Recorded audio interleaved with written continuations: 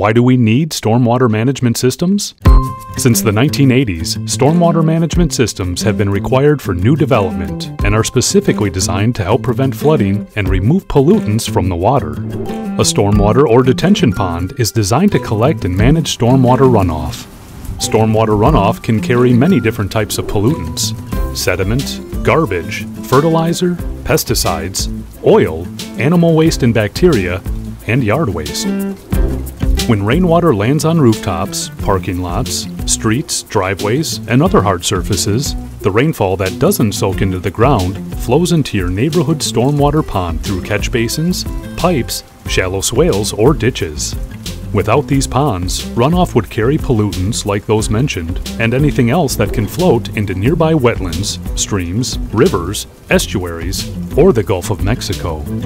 Stormwater ponds are engineered systems designed to remove excess nutrients and other pollutants that can negatively affect our water bodies. They allow sediments in the water to settle at the bottom of the pond and not discharge downstream. They help remove nutrients, primarily nitrogen and phosphorus, that can come from lawn fertilizers or natural sources, such as animal waste. Nutrients cause algae and bacterial blooms in water bodies, which consume the oxygen that fish and other aquatic life needs to live. Engineered control structures prohibit garbage and floating debris from entering the receiving water body. Officials sometimes have to close our recreational water bodies due to pollutants, which cause human health hazards. But engineered stormwater ponds can help remove hazardous pollutants before discharging into our water bodies. Now that you know about these pollutants, please help Manatee County maintain our natural resources by following these tips. Never dump anything down storm drains or into stormwater ponds. Use fertilizers and pesticides sparingly. Properly dispose of pet waste. Control soil erosion by planting over bare spots in landscape. Sweep driveways and sidewalks instead of using a hose to discharge to the street. Properly dispose of yard waste. Properly dispose of hazardous household chemicals. Direct downspouts away from paved surfaces. And check your car for oil leaks. For more information, go to mymanatee.org/stormwater.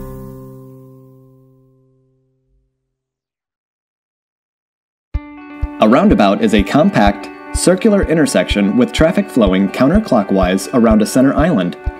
Roundabouts can have a single lane or multiple lanes. Roundabout design channels traffic into the flow and are designed to slow traffic approaching and within the roundabout. Splitter islands direct and slow traffic as it enters the roundabout.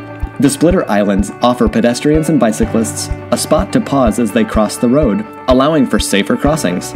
The center island uses truck aprons, a raised area around the center island, which gives large trucks and even emergency vehicles a bit more room to move through the circle.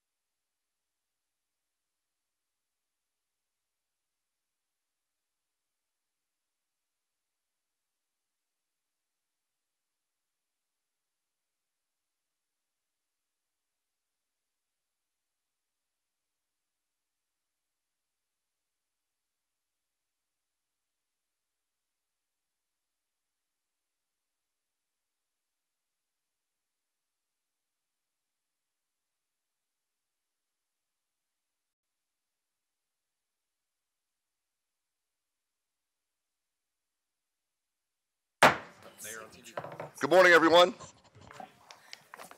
Everyone had a wonderful morning, and welcome to another beautiful day in Manatee County, even though it's a little cloudy outside. We just got back from Tallahassee, where it was 16 degrees yesterday, so welcome 50-degree weather. What we'd always do at the beginning of every meeting is that we honor our God and honor our country, and today we have Reverend Edward Dawkins from the Northminster Presbyterian Church. He's going to come forward and lead us in our invocation, and Marine Corps combat veteran Jason Bearden will lead us in our pledge of the flag. Good morning, sir. How are you? If you can, please rise.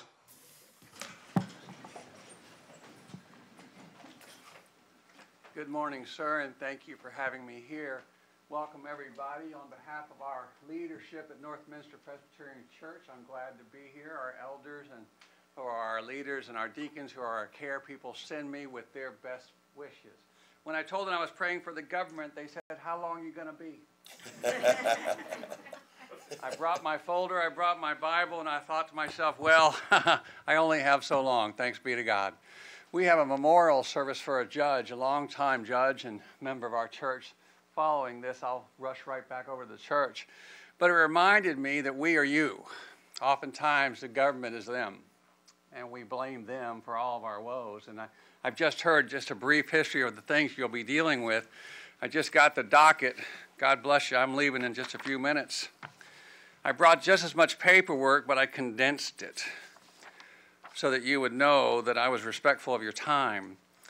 When I heard that you wanted to think about God first, I thought, well, what passage of the Bible might be appropriate? And so I picked one, Philippians chapter 1. Just a couple verses. In this, Paul writes, "I thank my God every time I remember you. In all my prayers for all of you, I always pray with joy because of your partnership in the gospel from the first day until now." And I thought to myself, does anybody ever thank you for serving? I hear that Manatee County is growing. Is that right? Not just a little, but a lot. There are those who want and those who don't want, and I figure it's hard to be a leader of this county. So I thank you for doing your job, and our congregation will pray for you. We are a distinctly Christian church, and so I don't mind saying that Jesus stood before governments as well. Didn't go so well for him, but I hope you'll be nicer to me. But I remind myself that Jesus was born in a little town that was growing, and he grew up underneath the authority of local leaders and officials who managed his life and all the people around him. And so let me pray for us all this way. Lord, we lift up our leaders today. We pray for our mayor, our city council, our commissioners, our police chiefs, our officers, judges, emergency personnel, and all who serve our local communities. Strengthen them with wisdom and grace for the leadership burdens they carry. May they manage their teams and projects with love, grace, and understanding. Keep their hearts pure and their eyes turned towards your face as they work in the best interests of their people they are called to serve. I pray for them and with them in Jesus' name. May their meeting be blessed. May their time with you and with the people here be of companionship and of justice and of grace. In Christ's name we pray and say, amen. Amen. Thank you all for being here. I pledge allegiance to the flag of the United States of America and to the republic for which it stands, one nation, under God, indivisible, with liberty and justice for all. Thank you, Reverend, for your kind words and your prayer for us today. We appreciate that. Thank you very much. Thank you, Commissioner Bearden, for your doing the pledge this morning and for your service to the country and to the Marine Corps. Thank you, sir. All right, moving along. Ms. Knapp, where's she? Okay. Are there any updates to the agenda? There have been 2 updates to the agenda since it was published yesterday afternoon. Those additions will be public comment under items number 11 and 13, and the case planner will provide those for the record when we open those items later this morning. All right, thank you, ma'am. That concludes the additions. Would you also like to introduce someone? I would. Good morning to all of you. I would like to take this time to introduce and announce, formally introduce you to Rachel Layton. She's here in the audience. She can step forward with me. Rachel will be our new Development Services Division Manager and Impact Fee Administrator. After interviewing several candidates across the country, fortunately enough, we found someone in our backyard, literally. And so Rachel comes to us as an AICP certified planner with a bachelor's degree in environmental studies and a master's in urban and regional planning from Florida State, and over 25 years of a wide array of experience, planning experience. Ironically enough, she began her career here at Manatee County as a planning intern, and after she finished grad school, she actually moved here. So since that time, you name it, she's done it. Design and build construction, environmental analysis, paralegal work and with land use attorneys, code enforcement, building permit review, impact fee credit and agreement oversight, local development agreements, and a compilation of many, many analysis of comp plan amendments, rezones, special permits, variances, and affordable housing projects for her clients. Given Rachel's experience, we feel very confident with our decision that we've made, and we decided to blend a few different areas up on the 4th floor in our planning division. So Ms. Rachel will oversee what was our comprehensive planning division and long-range planning, all of public hearing, those planners that work under public hearing, affordable housing, and most importantly to me, impact fee administrator. So I can take that hat off. Rachel began 2 days ago, so you're not going to see her at the staff table quite yet. We'll give her a couple weeks, but she actually probably could have fit in quite well there today, and she knows our code and comp plan sometimes better than the staff does. So, but welcome to Rachel. Thank you. I'm looking forward to this new role and helping the community grow. Thank you. Thank you.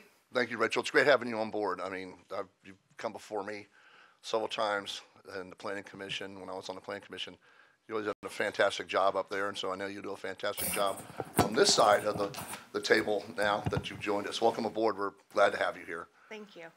Mr. Chair, I'd just like to give we're thrilled to have Rachel. Your reputation precedes you, which is all good, and kudos to Nicole Knapp for Manatee County stealing someone from the private sector for a change. Thank you, sir. Thank you. Thank you. All right, moving along. Next up is citizen comment. This would be for, excuse me, this would be for a comment for any future agenda items. If anyone would like to come forward and speak on any future agenda item, this is the time to do it. If you do come forward, please state your name and your county of residence, and you have 3 minutes. Hi, my name is Ida Fiorella. I'm a Manatee County resident, 4602 Halls Mill Crossing in Allenton. And my concern is just in general with all the new development that's been going on, 60th Avenue East, and this is in Allenton, right near the prime outlets. Would I be able to put a map up to show you what the problem is? Yes, ma'am, you can. Okay, so would I put it here? Or where? You're right there. It's perfect. Yes, ma'am. Oh, what? You can put it right there in the square. Okay, this is what the problem is. 60th Avenue East runs to 301, and they're putting in an extension road from Buffalo Road Extension, which is going to really increase traffic.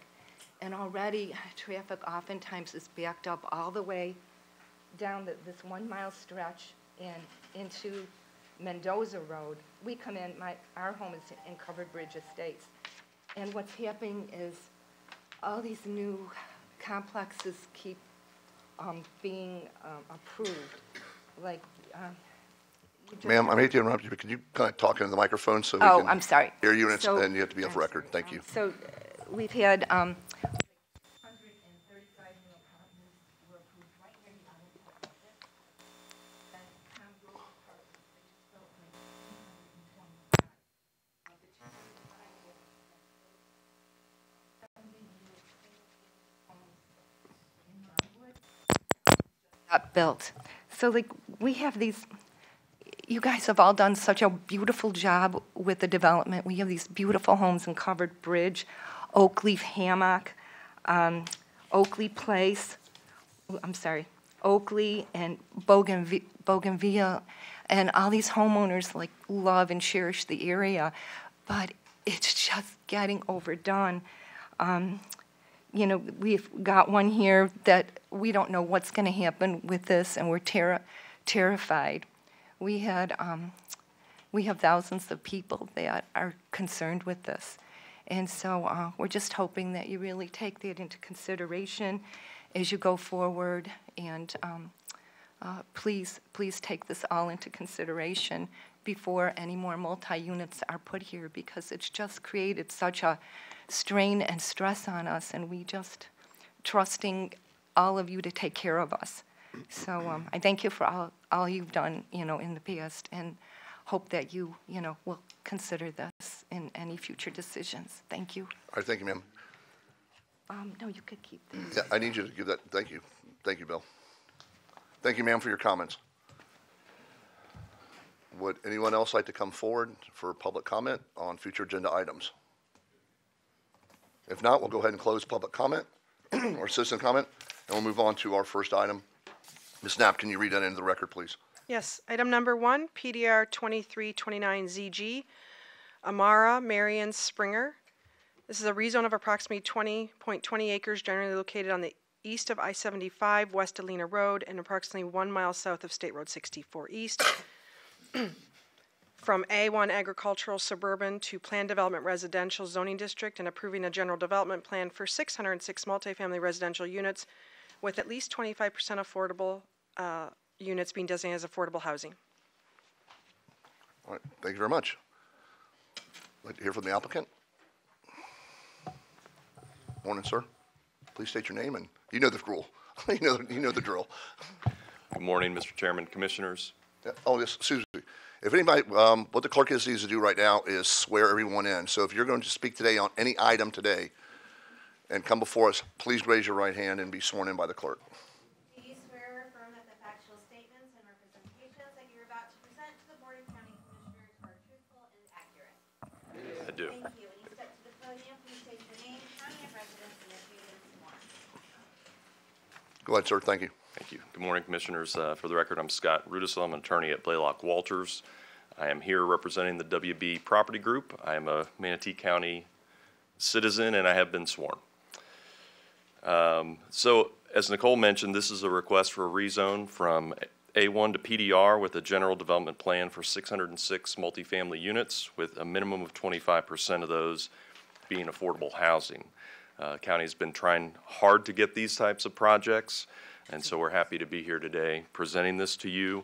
This project did receive expedited review and scheduling priority, and so we appreciate that, and we appreciate all the hard work from staff on this project. This is our development team. The developer is WB Property Group, and we have David Weinstein here today on behalf of WB. We also have John Cavoli here today, who is our project engineer. Just a brief history on WB. Since they're new to this area, they have over 100 years experience in developing all types of projects in all areas of the nation, with a focus on mixed use and multifamily. And these are some examples from their portfolio. This is a historic renovation project in New York City for retail office. This one is a multifamily project in Knoxville, Tennessee. And this is a multifamily project that is underway right now in Round Rock, Texas. So as you can see, they have a wide skill set. This is the project site we're going to be talking about today. The site is just over 20 acres. It is located on Lena Road, about a mile south of State Road 64, and it is bordered on the west by I-75. This is a little closer view of the site. You can see it is surrounded largely by existing industrial and light industrial uses. To the north and the south, there's largely vacant and some residential. This is the future land use map for the area. The site is located within a large area that's designated mixed use on the future land use map. That mixed use category is one of the most intense categories that the county has. It is intended for areas that are going to be developed as major centers of suburban and urban activity. So this project fits right in with the way that the county has planned for this area. and hopefully will be a development for catalyst here for development south of 64. This is your zoning map area. You can see the site zoned A1, and then as we talked about, there's planned development industrial to the east and to the south of the site. This is your general development plan. As mentioned, the project proposes 606 units, which is consistent with the applicable affordable housing density bonus available under the existing MU category.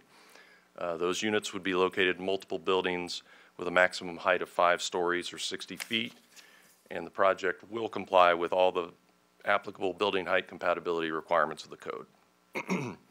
The buildings are set back a significant distance from the perimeter of the project, anywhere between 65 and 90 feet. The buildings along I-75 are closer to the 90-foot. There's also a wetland you can see on the northwest corner of the site. It's about a 2-acre wetland which is not being impacted. There are some minor impacts in the wetland buffer, but no impacts to the wetland itself. And the project will exceed the 30% open space requirement. This shows the county's planned Lena Road extension project. You're all very familiar with it, but it's going to realign and extend Lena Road all the way to the extension of 44th Avenue East. It will be a 2-lane divided urban roadway, curb and gutter, shared use path, and sidewalk. So that's going to be a major change for that area. Ultimately, that roadway is planned as a 4-lane connector that would go all the way from 64 to State Road 70. There are a few specific approvals being requested for the projects. I'm going to run through those. The code does provide that affordable housing projects should be given design flexibility during the development review process, and in fact, the code gives a 30% allowance for affordable housing projects. You can deviate from the spatial requirements of the code if you're doing affordable housing to help those projects. So we're in the plan development process. We have to ask for them specifically here. If we were doing them as a live local project, for example, a lot of these would be administrative approvals. The first one is required access. As you know, the code requires at least 2 means of access. When the project exceeds 100 units, this project is providing 2 means of access. The only reason we are needing a specific approval is because the code requires that if you have 2 accesses on the same road, that road has to be a bidirectional thoroughfare. Lena Road in this location is not a bidirectional thoroughfare, but we do have 2 connections that will connect to the future Lena Road, which is a bidirectional thoroughfare.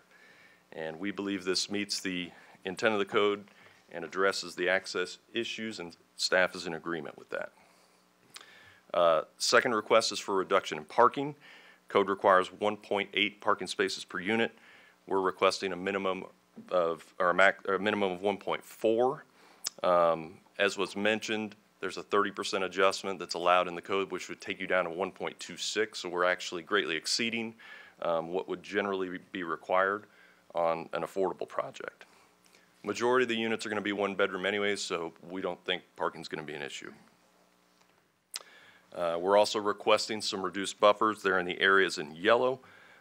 On the north, we're asking for 8 feet and 10 feet, where 10 feet or where 15 would be typical. On the roadway buffer along Lena, we're requesting 10 feet, where 20 would be typical. And these are largely necessitated by the desire to provide additional parking and also to work around that 2-acre wetland area. This project is in the entranceway, so there is enhanced buffering that's required, and that will be provided in all the buffers, even the ones that are being reduced.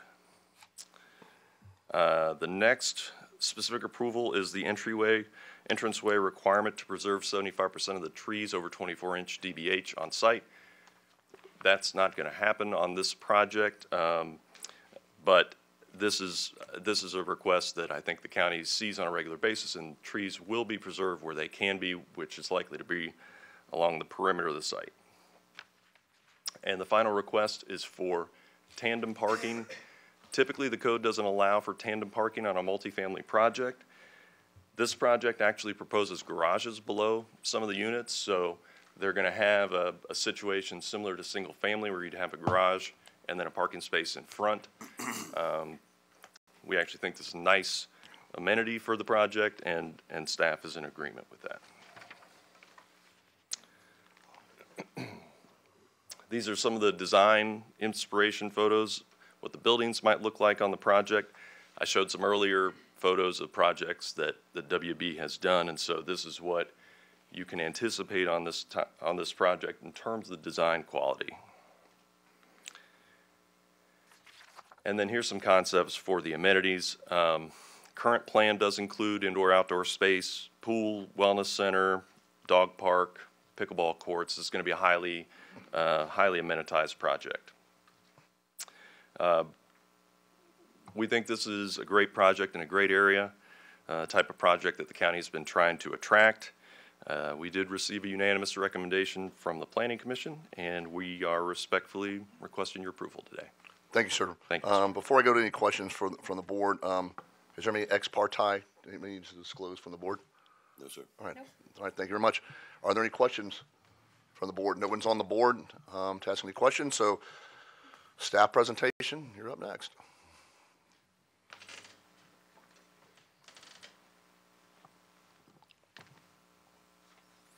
All right, good morning. Chris Klepek with Development Services, and I have been sworn. Mr. Russo did a great job presenting, so I'll just kind of go over some other points here quickly. As we know, this is a rezone request for 20.2 acres from A1 to PDR, Planned Development Residential, with a general development plan for 606 multifamily units with at least 25% designated as affordable housing. They've got 7 buildings shown on their GDP, and they're proposing a maximum height of up to 5 stories. Site is located just east of I-75, west of Lena, and approximately 1 mile south of State Road 64. And it consists of one parcel totaling 20.2 acres. It's currently zoned A1, or suburban agriculture, and it has a future land use category of MU, or mixed use. And this does allow for up to 30 dwelling units per gross acre for projects designated with affordable housing. It's also located within the entranceway of I-75. So some history. So historically, this site's been used as a single-family residence, although it's no longer in use. And it's also adjacent to agriculture to the north, single-family detached residence to the south, industrial to the east, and I-75 directly to its west. Its current zoning, as I stated, is A1, and as you can see to the north, it's A1. We've got to the east A1 as well as PDI, or Planned Development Industrial.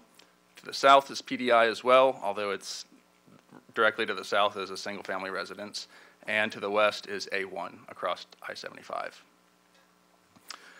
Future land use category is designated as MU, or mixed use, and we don't really throw this mixed use future land use category out sparingly throughout the county, so this is designated with areas for high public facility and availability for roadways. Let's see, we've got, so I said surrounded to the north, east, and south with MU, and west across I-75 is Res 1, residential 1 dwelling per gross acre. GDPs, as I stated, 7 structures totaling up to 5 stories for 606 dwelling units with at least 25% designated as affordable. So we do have 6 specific approval requests, and I'll go over all of them here in just a second. So for the first one, we've got the roadway buffer reduction from 20 to 10 feet.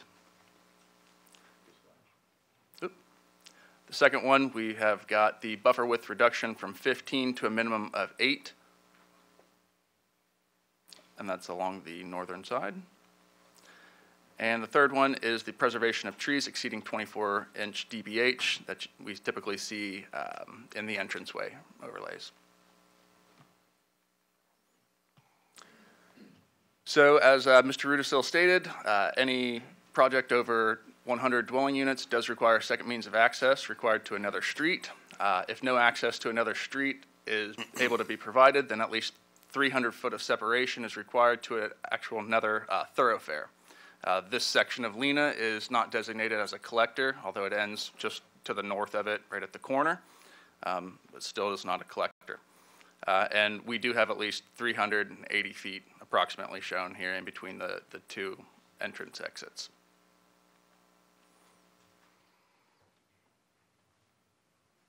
Number 5 is the reduction of the parking spaces required. We typically require 1.8 parking spaces, and this is a request to have a minimum of 1.4.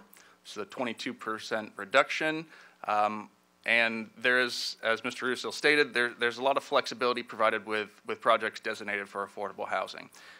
We do allow for up to 30% reduction of numerical requirements for affordable housing projects, although it says that it can be done administratively, but it has to be requested and approved through plan development, and that's what they're doing here today. And the 6th specific approval request is the multiple stacking of spaces. So we would see this typically with a single-family residence in their driveway or duplex dwelling where they park tandem behind one another. They're proposing to have some garage understory parking here, and to mitigate for somebody parking behind them and trapping somebody else in, we've provided a stipulation that it'll all be properly signed so that they don't, nobody that shouldn't be there is parking behind them. So some positive aspects. So this is an introduction of the multifamily development with affordable housing component into an area that's designated as MU, future land use category.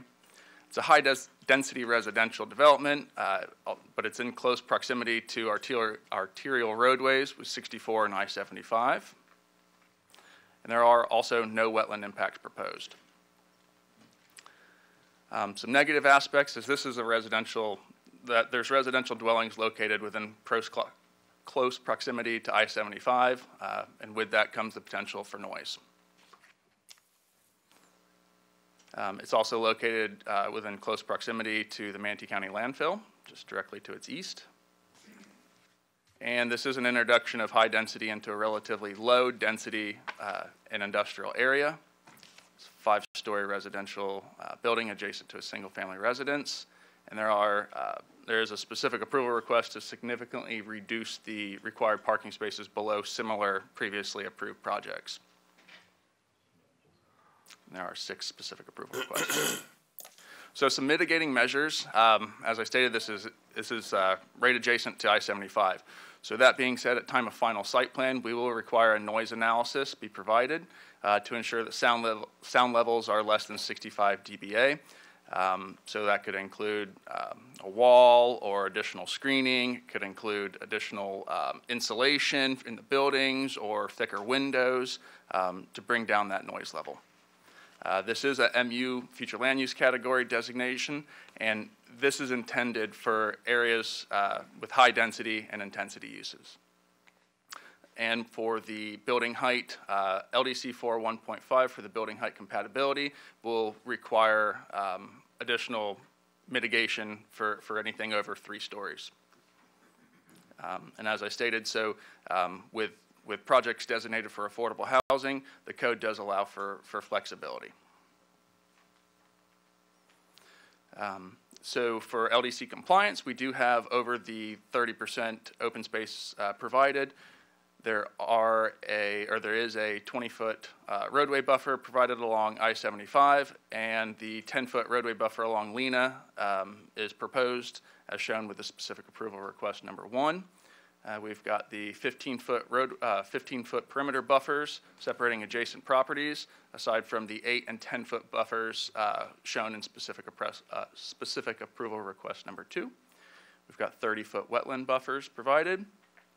The building height compatibility will be provided as applicable at time of final site plan, as well as all the sidewalks will be constructed throughout the development in compliance with LDC section 1001.6. And there are no wetland impacts proposed. As I stated, we don't throw around the MU future land use category sparingly. This is intended for centers where there's activities for high level of public facility availability. So with that, this is the introduction of a high density development designated as such. They're proposing 30 dwelling units per gross acre. And policy 2.1.1.4 is promote development in currently undeveloped areas which have the greatest level of public facility availability and investment. As I stated previously, we do have access, or they will have access to 64 and I-75, roughly one and a quarter miles to the north. And we also do have the Heritage Harbor DRI on the north side of 64 for amenities. And it is the opinion of staff that the proposed GDP with rezone to PDR can be found consistent with the comprehensive plan and in compliance with the applicable provisions of the Land Development Code. And I am available for any questions. I believe we have Nelson here for traffic and transportation and Kara Koenig for any environmental questions. And I believe we have Rowena here for any affordable housing questions as well. You brought the whole team. Is there any questions of staff from the board? Yeah. Yep. Go ahead. Amanda's up first. Mr. Ballard? So I just have a few questions. I think overall, this project makes a lot of sense. The location is really perfect, super high public utility availability. So it makes a lot of sense.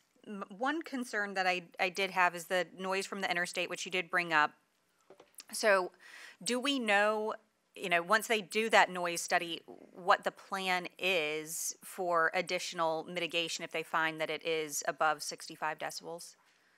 Or is that something to be decided after that study? It'll be determined after the study has been done. Okay. It's further my understanding that any mitigative measures will be required and it'll be determined with that study. Okay. And then I think all of my other questions are affordability related, so I might need Rowena.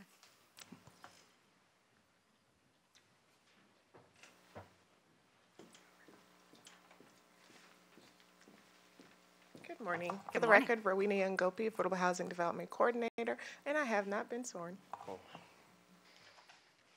there's anyone else who hasn't been sworn in who wishes to speak today, do you swear or affirm that the factual statements and representations you are about to make to the Board of County Commissioners are truthful and accurate?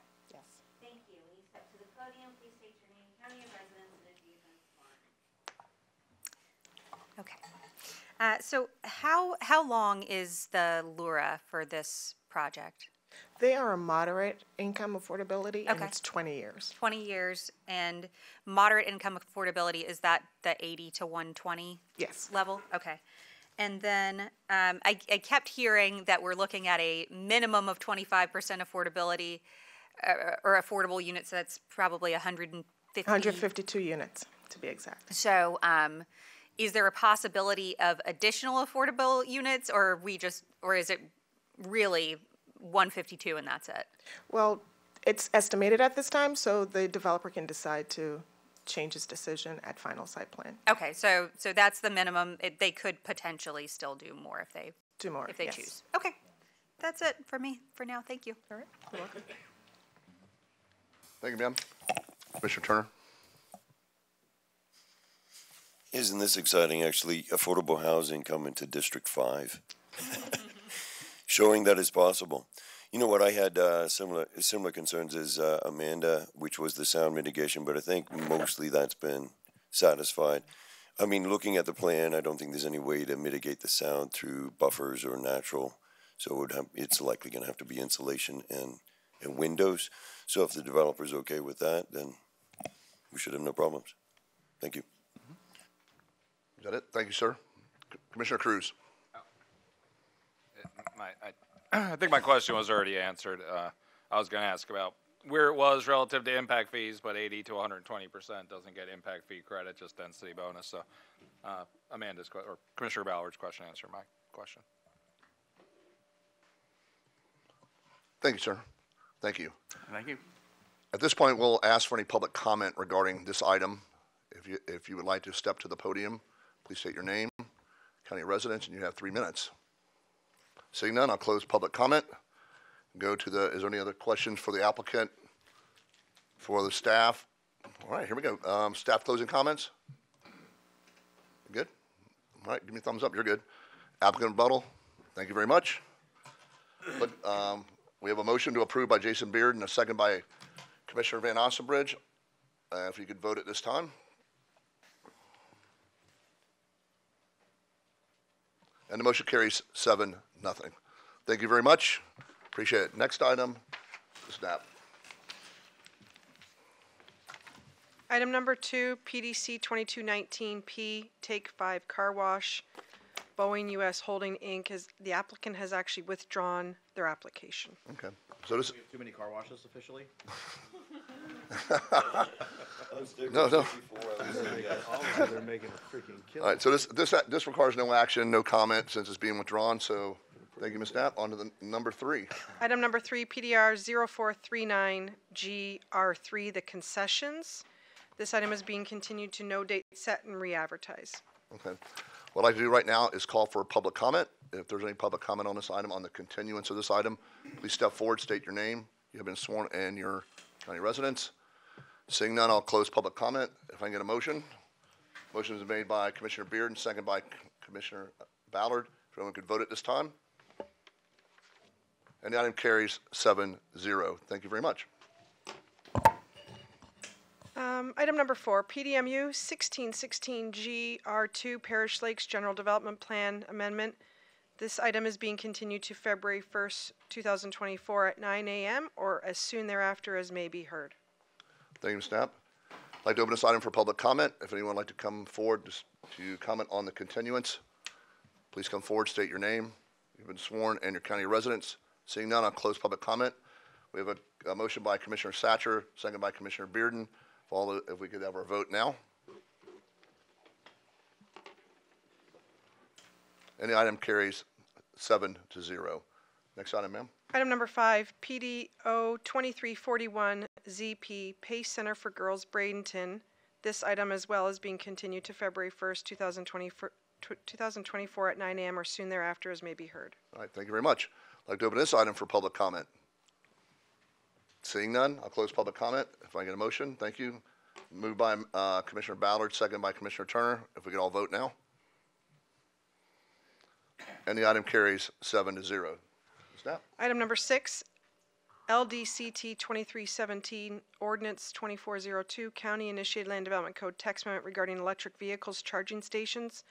And this item is being continued to February 1st, 2024 at 9 a.m. or soon thereafter as may be heard. All right, thank you, ma'am. Open this item for public comment. Seeing none, I'll close public comment. And if we get a motion, we have a motion by Commissioner Van Ossenbridge and a second by Commissioner Bearden. If we all could cast our votes now. Thank you very much. And the motion carries, the item carries 7-0. Ms. Knapp. Item number 7, LDCT 2312 Ordinance 2407, a County Initiated Land Development Code Text Amendment regarding amendment mobile vending. And this item is being continued to February 22nd, 2024 at 9 a.m. or soon thereafter as may be heard. Thank you, ma'am. I'd like to open this item for public comment. Seeing none, we'll close public comment. If we have a motion by Commissioner Van Ossenbridge, a second by Commissioner Bearden. We can all vote at this time.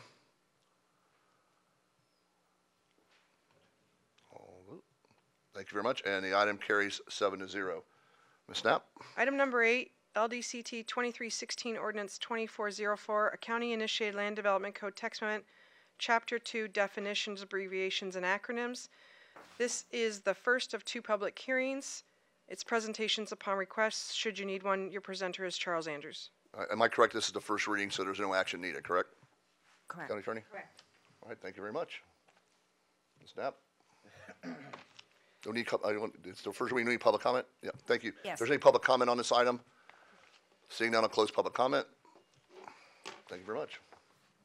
Item number 9, ZL 2314 Cahill 37th Street East rezone. This is a rezone of approximately 2.5 acres, generally located approximately 700 feet north of the intersection of State Road 70 and 37th Street East, on the west side of 37th Street East, from agricultural suburban to general commercial limited zoning district, subject to stipulations of approval as voluntary proffered by the applicant and including a schedule of permitted and prohibited uses attached as Exhibit B. This is presentations upon request. Should you need one, your staff presenter is James McDevitt. All right, would there anybody like a presentation on this item? No. Seeing none, open the item up to public comment. And there's been no ex parte, I'm sure. Thank you. I have a motion by Commissioner Satcher, a second by Commissioner Turner. Okay, if we can cast our votes now.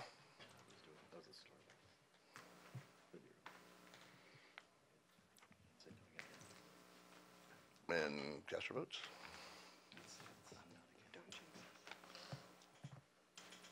Everybody's voted, right? I'm waiting for the vote to come up.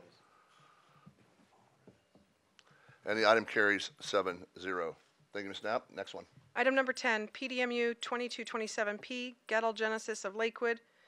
This is a preliminary site plan for vehicular sales, rental, and leasing for property zoned planned development mixed use coastal high hazard on approximately 3.6 acres, generally located on the north side of State Road 64, approximately 650 feet east of 57th Street, Morgan Johnson Road. This is presentations upon request, and should you need one, your staff presenter is Loretta Merrill. Would anyone like a presentation? No. There's been no ex parte. At this point, I'll open up for public comment. If there's any public comment regarding this item. Seeing none, I'll close public comment. I have a motion by Commissioner Satcher, a second by Commissioner Ballard, and I'll vote at this time. And item carries 7-0. Snap. Next, we move into presentations scheduled. Items 11 and 12 are going to be opened together, so I'll read both of them into the record at the same time. Yes, ma'am. Okay. Plan Amendment 2302, Ordinance 2412, Eden Ellington, Small Scale Comprehensive Plan Amendment, Map Amendment. It's a privately initiated map amendment to Element 2, Future Land Use, amending the future land use category for just over 30 acres, generally located approximately 580 feet west from the intersection of 60th Avenue East and 29th Street East, Ellington, from residential 6 dwelling units an acre to residential 9 dwelling units an acre. And item 12 is PDR 2305ZP, Eden Ellington. And this is the companion rezone of approximately the same acres, just over 30 acres, from planned development mixed use and suburban agriculture to planned development residential, and approving a preliminary site plan for a 259 unit project consisting of multifamily residential units, generally located as described in the previous item. And Rosina is handing out public comment that was received after we published the agenda yesterday. All right, thank you, Ms. Knapp. These items have been read together, but they will be voted on separately. Correct. Mr. Chair? Yes, sir. Can you hear me? Yes, sir. The applicant has requested that the two items be heard separately. That is your decision as to whether we hear them together or separately. I'll rely on the county attorney to help me respond to that. And Mr. Chair, I recommend you hear them together, and this way you'll be fully informed of the whole project before voting on either one.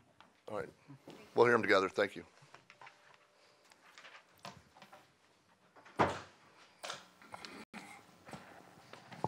Good morning. Good morning. Hi, Linda Stewart with Morris Engineering, representing the applicant.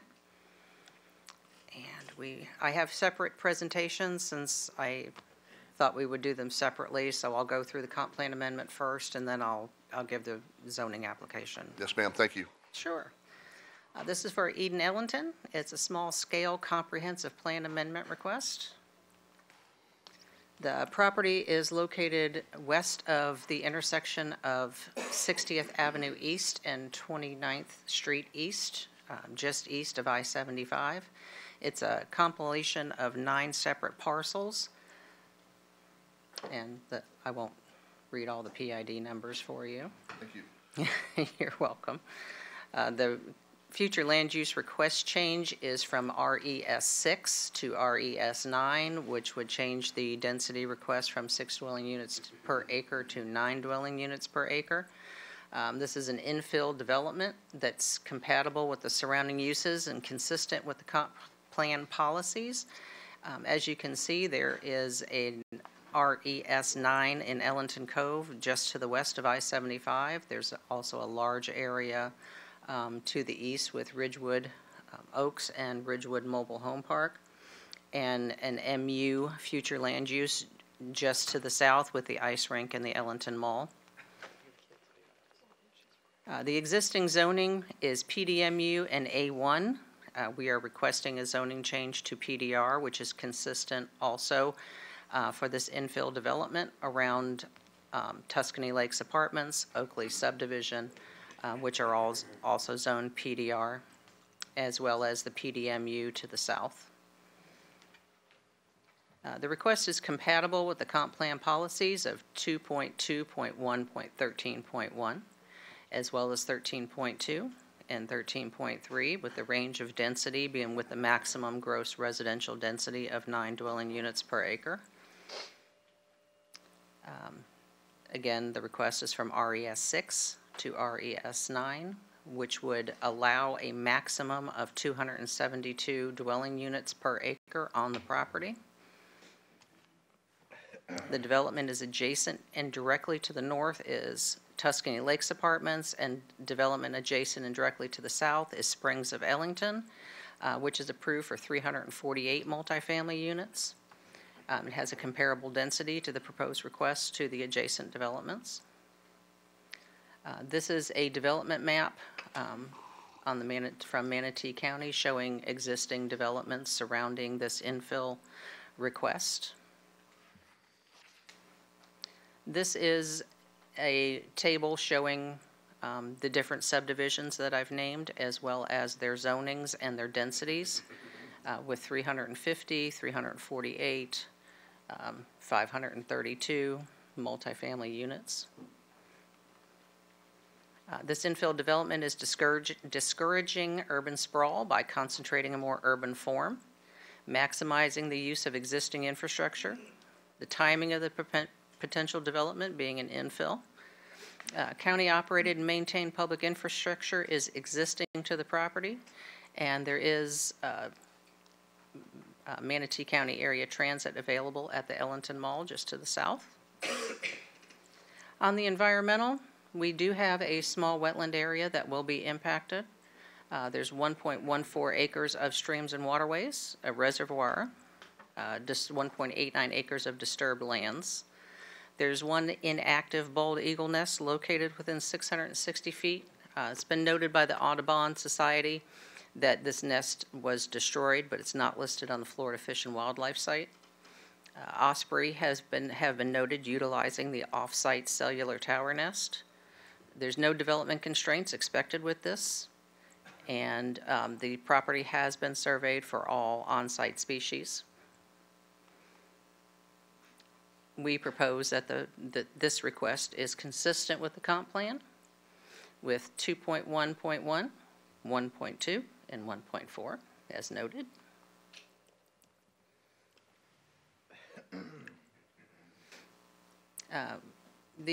In accordance with policy 2.1.2.7, we've reviewed all the proposed development for compatibility and appropriate timing of development, and we think the property is consistent with the request from RES 6 to RES 9 with the adjacent developments in the area. This does limit urban sprawl, and we believe that the property is consistent with Comprehensive Plan RES 9 future land use category. The infill development is compatible with the surrounding developments, and the project does not adversely affect the general health, safety, and welfare of the general public. And that is our presentation for the future land use request.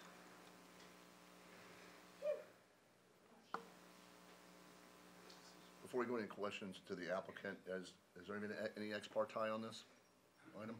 Thank you very much. I see no one on the I see no one on the board for any questions. Any questions of the applicant? All right, thank you. You're welcome.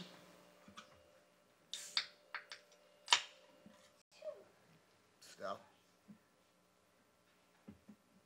you're up. I'm sorry, I thought you were going to hear the second item together. You want to hear the second item now? Yep. Yeah. For staff, yes. Let's just have her bring the second item. Sorry about that. Okay. A little rusty. I could do that.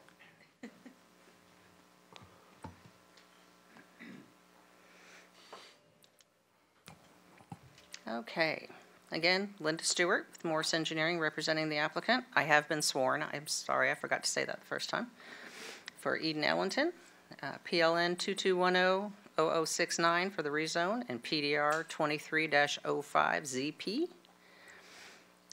Again, the location map is at the northeast corner of I-75 and 29th Street East, compilation of 9 parcels.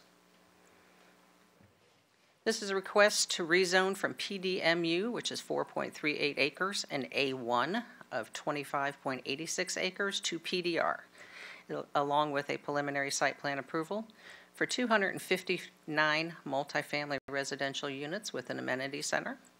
Of that 259, 227 will be cottage homes, which are one-story detached homes, and 32 townhomes.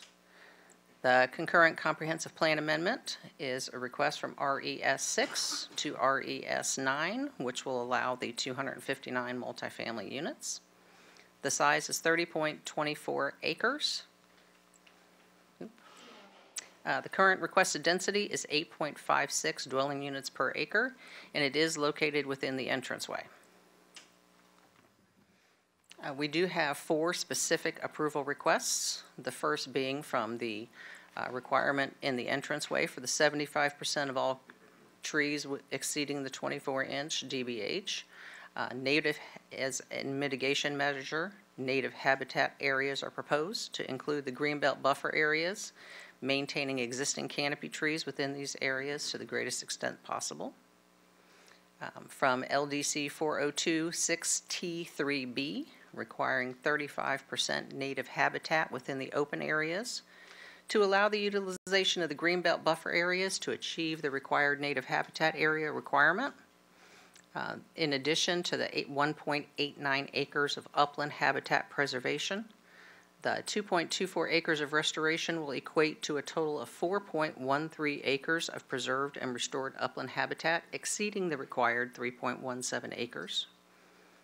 From LDC Section 10053B for parking space calculation, to allow the total of parking spaces to exceed the 10% of minimum 1.8, to allow the total of 466 spaces, to allow 548 spaces at a ratio of 2.12 spaces per unit.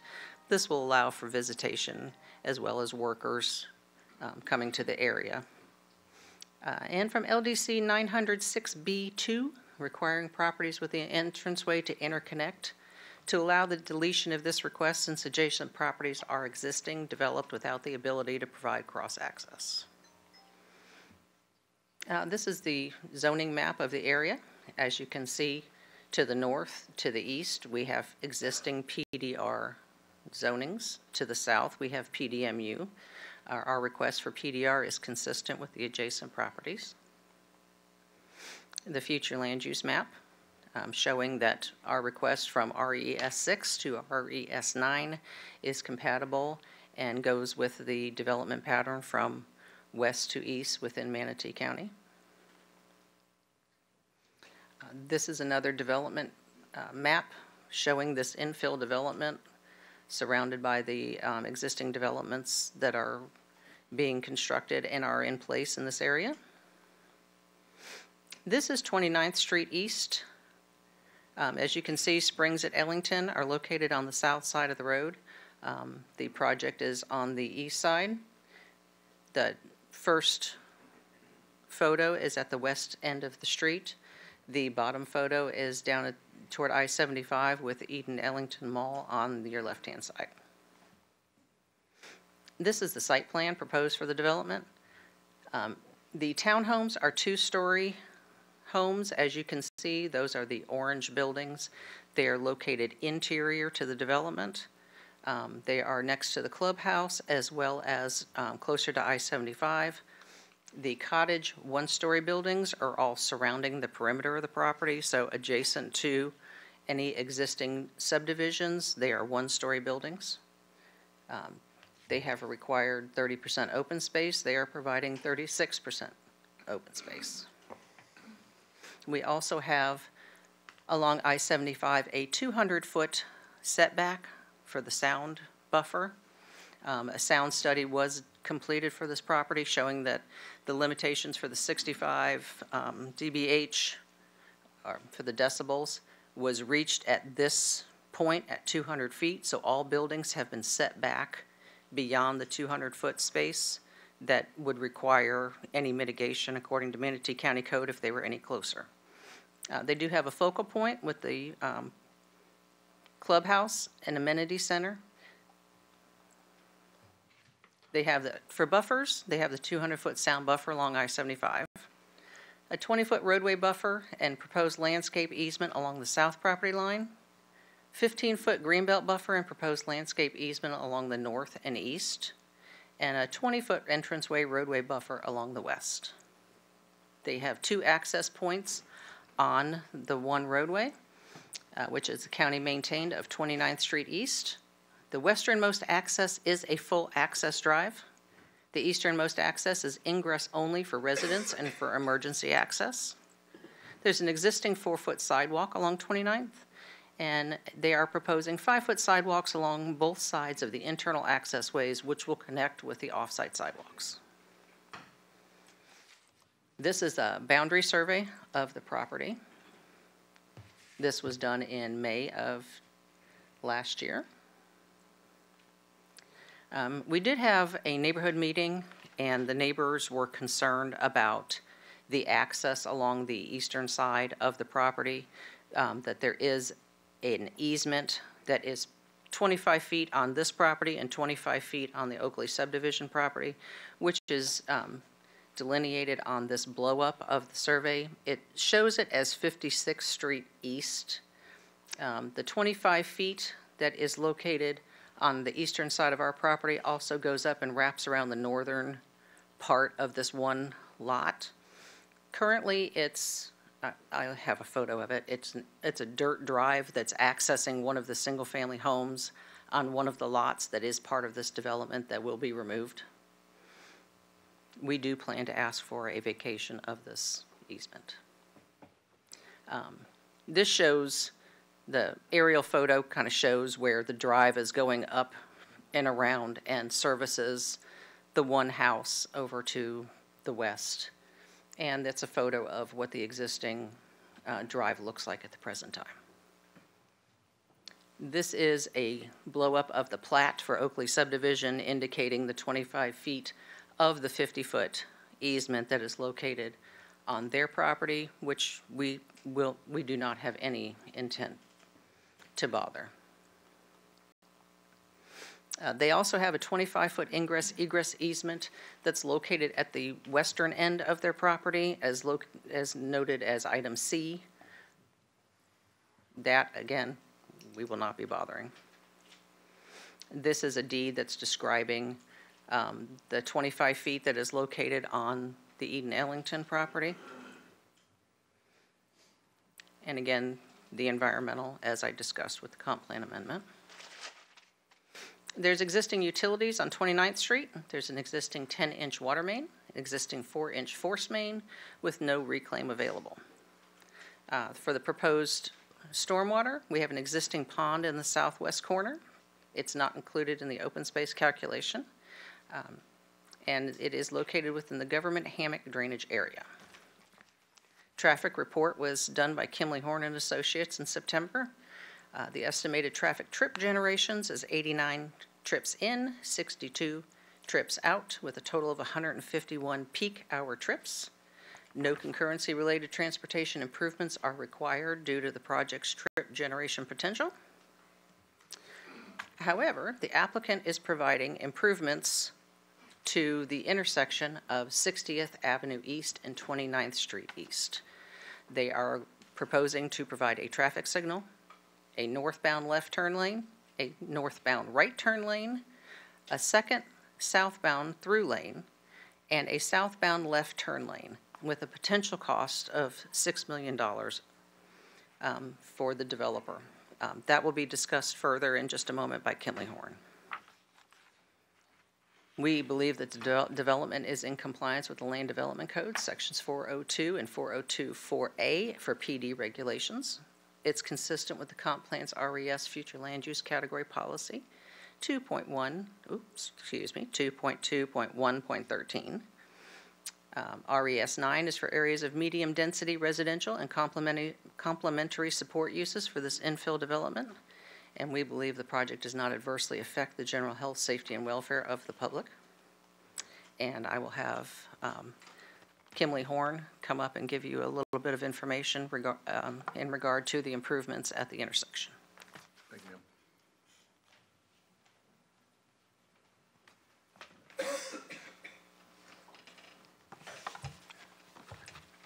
Good morning, Commissioners. My name is Bob Agrusa with Kimley Horn.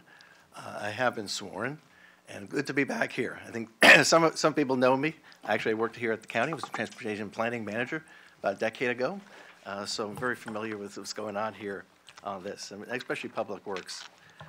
What I'm going to do now is kind of back a little bit, if you don't mind, is as we were talking about the presentation about the improvements that we were talking about. During the review process, working with county staff, they approached us, even though as you saw that there was no concurrency-related improvements required for the project. Public Works staff approached us about participating and helping them, working with them, on maybe looking at improvements at the intersection of 60th and 29th.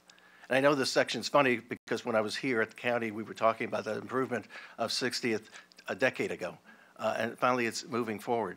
But anyway, through that whole process, especially after discussions with the client and the applicant, we had come up with an agreement with the county to do improvements at that intersection. You saw some of the improvements that we were making to that. I kind of wanted to show you kind of a bigger picture of how that fits in to the bigger scope of 60th Avenue, if you don't mind. Now, I'm going to put one down here, and it's too small. I've been through this before. You may not be able to see it, so I'm going to give you individual ones. This young lady will help me. Let's see if this goes here. If you want to pass that. Enough copies for everyone, because it really may be hard to see that. That's not exactly been through this before.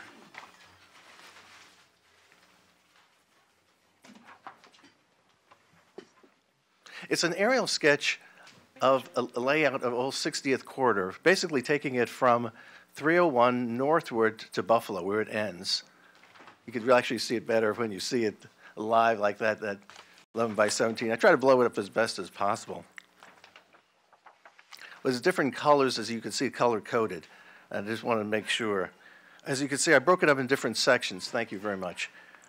The blue section, as you can see, is from 301. I'm going to go from south to north on this. So from 301 to actually the factory shops boulevard or the outlet center, that whole thing that's in blue right now, that is under design and will be improved from a 4-lane to a 6-lane section by the county.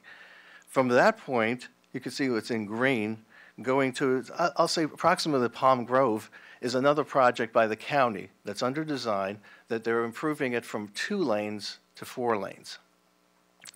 And then you see kind of like a lighter blue for that point, northward. That's a section that actually we're working with the county, and kind of in a cost-sharing agreement, by the way, as we move forward, is actually continue that 4-lane through up to and maybe a little past 29th Street intersection, that point. Okay, and one of the things, too, is important, too, is, again, there's a traffic signal, turn lanes. So what we're going to do is carry the 4 lanes, working with the county, to the intersection, and then taper it back down, back after, north of 29th, to a 2-lane section. And then we see that in white is remaining as a 2-lane section at the moment until county funds, et cetera. And then you can see the kind of the orange color further north is that extension of, we call it 60th or Buffalo, all the way that's actually under design, and I think it's, if I'm wrong, actually county staff can correct me if I'm wrong, it's likely to be under construction this year, that extension, 2-lane extension all the way to the southern terminus. So that's where we are. So we're kind of working with the county on trying to improve this whole corridor as a better flow, traffic flow, and also to work through the hot spots or the locations of concern. Like there was some concern about 29th Street intersection. That's why we had agreed with county staff about going ahead and put a traffic signal there, among everything else, and all the turn lanes that we talked about. So if anyone has any questions, I just wanted to share that with you as we go forward. And we are still working with the county to finalize the agreements and everything else going forward. Thank you, sir. We have one commissioner on the board, Commissioner Turner. Hey, Bob, thanks for the presentation. Overwhelmingly, when we increase density on these things, same thing when I was on Planning Commission, the 2 main concerns from constituents are the traffic, excuse me, and flooding mitigation and things like that. But this particular case, I would say the overwhelming comments are traffic. And so with these plans, with the additional turn signal or turning lanes and signals, so you anticipate, and with working with the county, you don't anticipate any additional bottleneck to what's existing. Should it free it up even further from where it is right now? Do you predict, or that's hard to say? I'm just estimating, but working with the county, that's why we created those those lanes, additional turn lanes, and actually through lanes, right, to actually minimize that flow, and to minimize, I should say, congestion and increase the flow of it. So we're working closely with the county public works staff.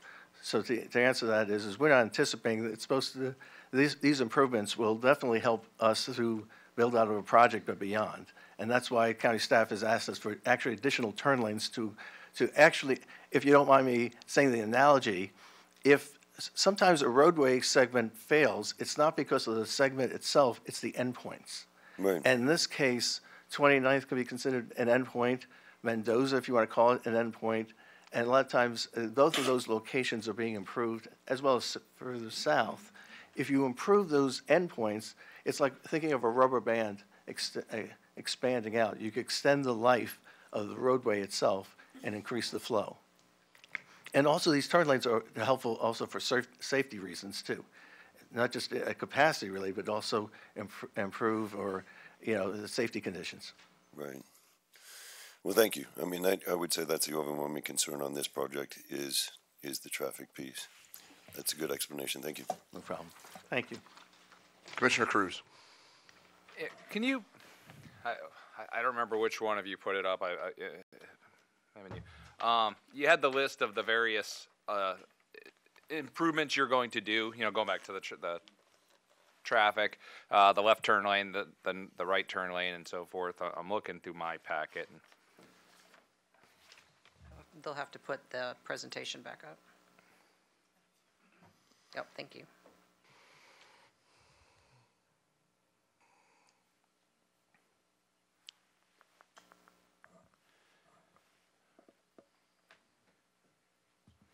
Oh, this was the comp plan. We need the zoning one. Oh. Yeah, I think it was specific to turn lanes, right. Yeah, it was right, left, right, intersection. left, and signal. Right. Just pull it up. No, I know she had it up. I can't find it in ours. There you go. There you go. All right. I mean, here's my question. The problem with any of these traffic studies, I don't think they're actually accurate.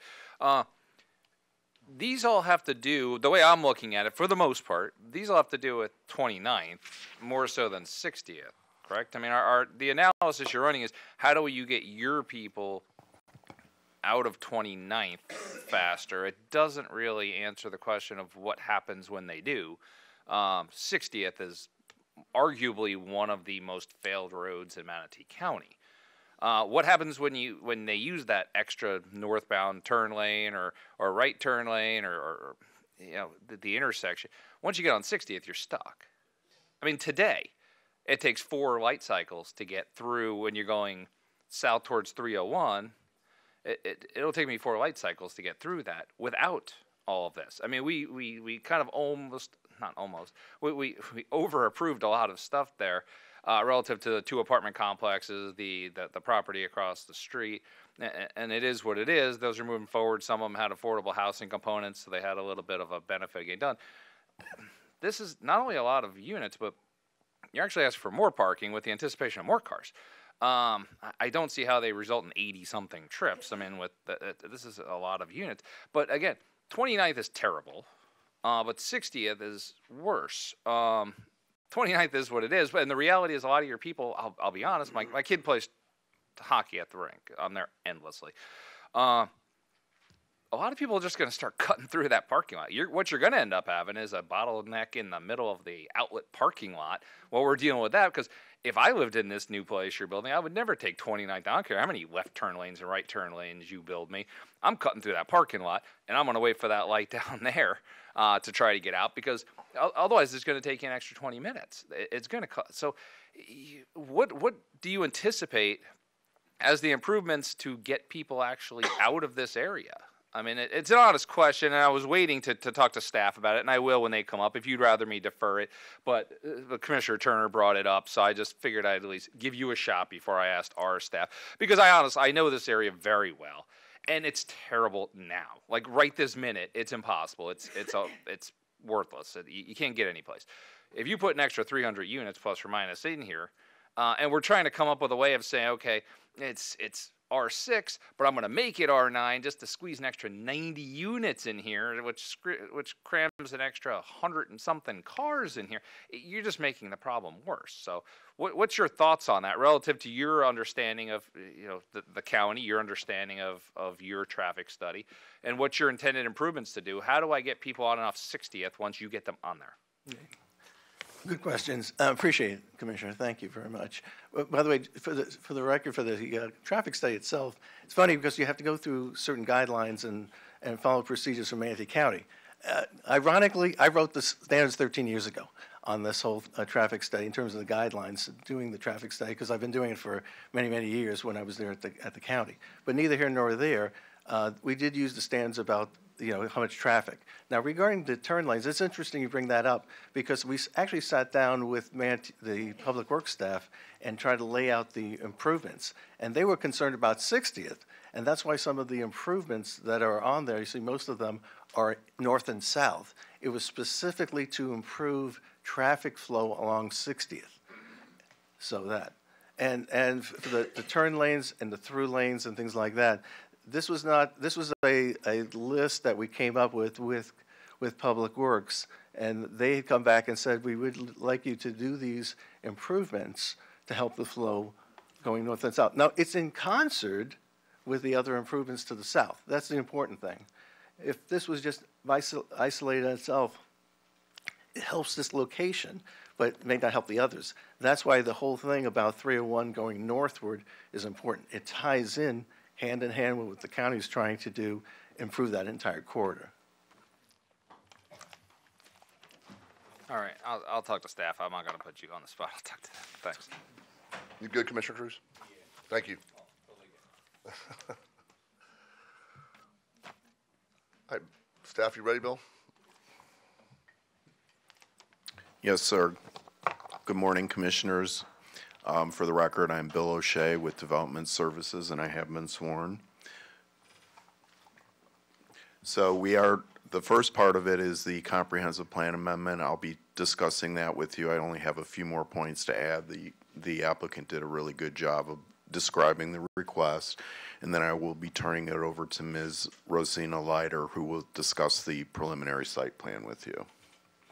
We're going to go through these slides really quickly because a lot of them are duplicative.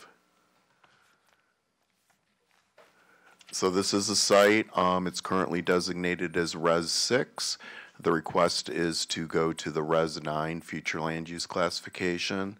As you can see on the map, there is some Res 9 that was established on the northwest side of the site. That's the Ellington Cove approval. And you have mixed use to the south, which, as you had heard earlier with Amara, could potentially allow up to 30 dwelling units per acre should the ice arena go away and they decided to develop it with housing. So staff, from a transitional standpoint, felt that there was a transition from that mixed use to the Res 9 and to the Res 6.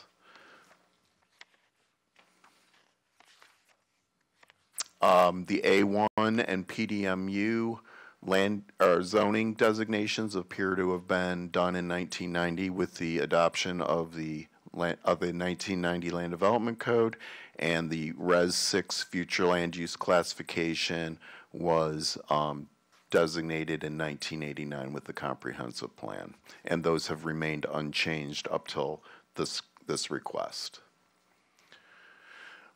The applicant already showed you surrounding development. As was indicated earlier, this is 9 separate sites that total about 30.25, I think it is, acres.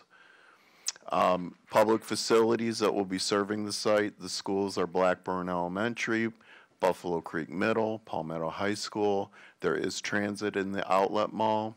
The parks are Buffalo Creek, approximately 4 miles northeast of the subject property. This is a map showing utilities in the area. The positive aspects, Res 9 appears to be a logical transition given the emerging development trends in the area. The subject site is considered an infill project. The site is located west of the FDAB where development is encouraged and public utilities and infrastructure are available. Staff felt like this was an appropriate request and did not identify any negative or mitigating factors for the comp plan amendment. So in conclusion, the request can be found to be consistent with the goals, objectives, and policies of the comp plan. This is a small-scale comprehensive plan amendment, so today the request is for adoption. And I'd be happy to answer any questions you might have. Thank you, sir. Commissioner Van Ostenbridge. Thank you, Mr. Chair. My questions are going to be directed towards traffic. So I don't know if you want to bring Nelson or Denise up. Sure. And before I got started, Mr. Chair, if you would just allow me a quick point of privilege to just address the folks in the audience whose concerns are probably going to be similar to the district commissioner who's sitting next to me grimacing in his chair as he's listening to the presentation. And they're going to be about traffic. But just to understand the playing field and how we got here, it's not urban sprawl. It is essentially infill because the area is already residential all around it. There's commercial near it. There's adequate schools, as was pointed out. There's not a more than adequate park nearby. So we're down to traffic, right? And we all understand the challenges on 60th. Your district commissioner lives right there. I mean, he knows it as well as you do. He's your neighbor.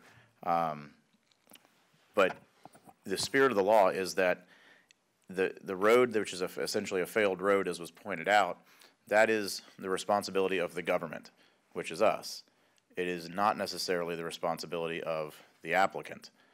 So that has to be taken into consideration up here. And so my question then, leading into my question for staff, is can you please lay out for all these folks and us, we should pretty much know this, but can you lay out what is the plan, the long-range plan for 60th, and can you include in it, to the best of your ability, some timelines, like the intersection at 301, you know, and lay out what is the long-term vision for 60th, and give us some basic timelines. Basic timelines. We'll hold you to the nearest 24 hours, you know.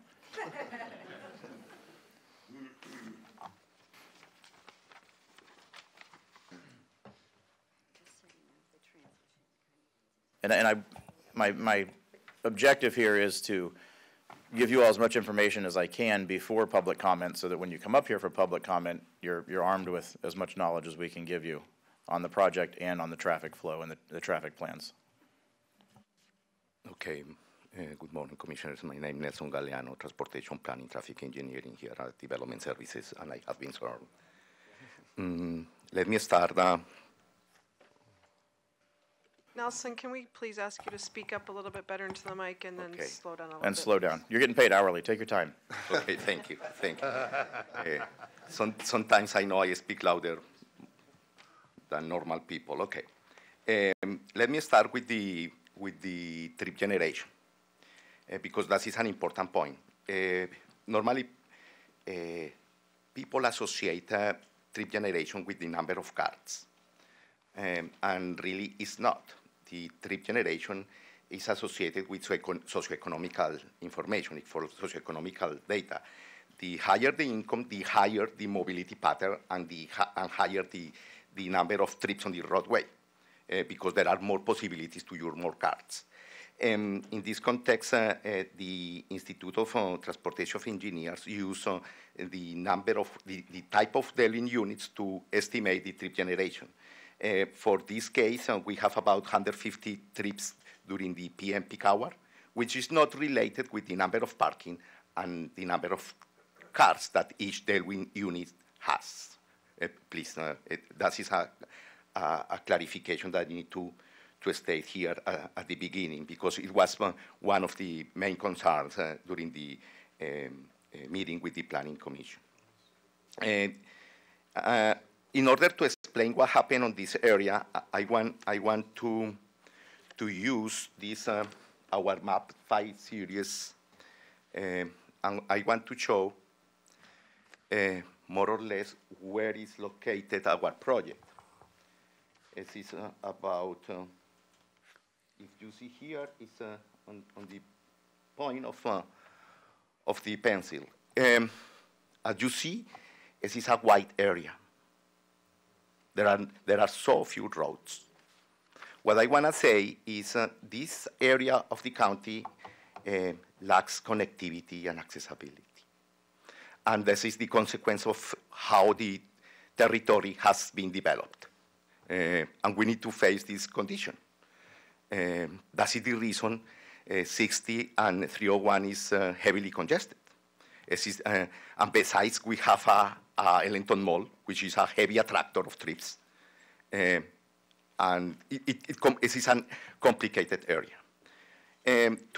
To address the and public works and development services, we recognize this condition.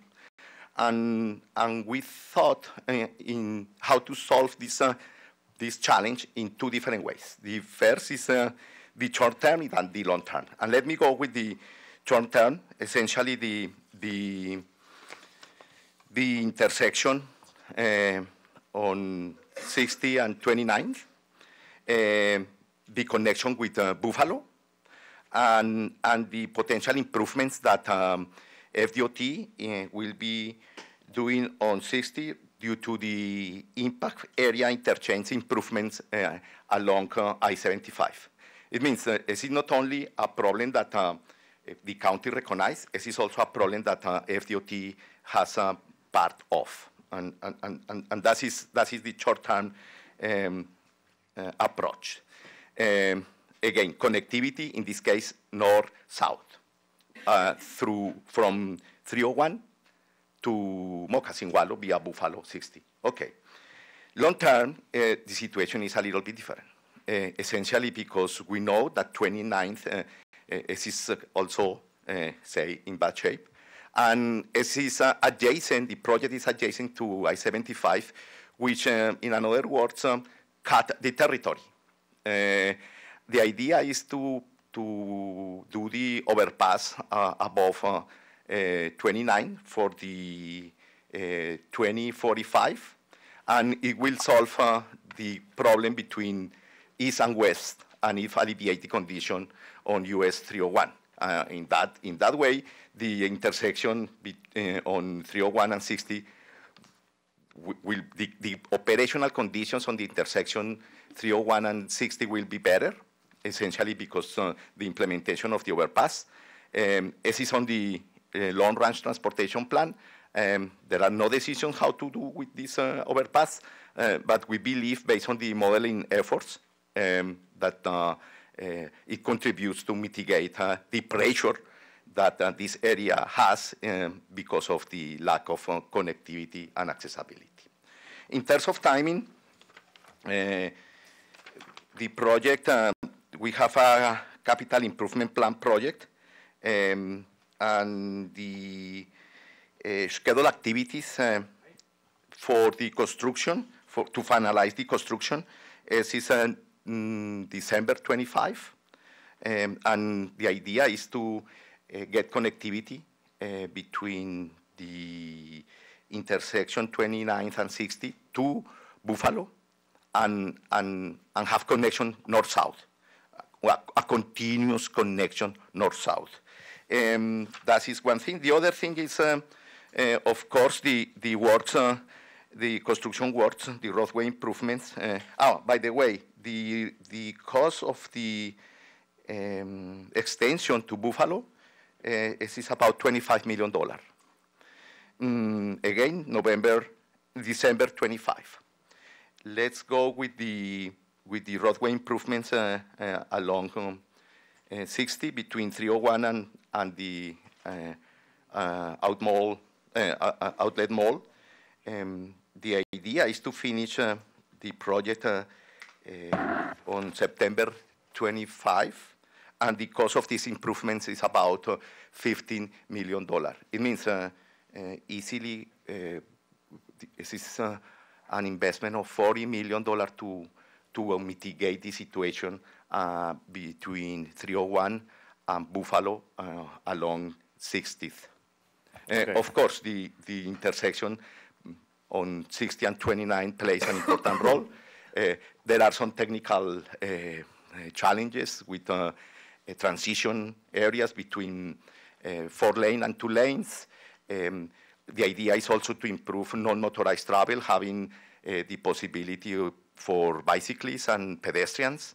It means it will be sidewalks and bicycle paths. We believe that that is the best way to challenge, to face the challenge of lack of connectivity on this area of the county.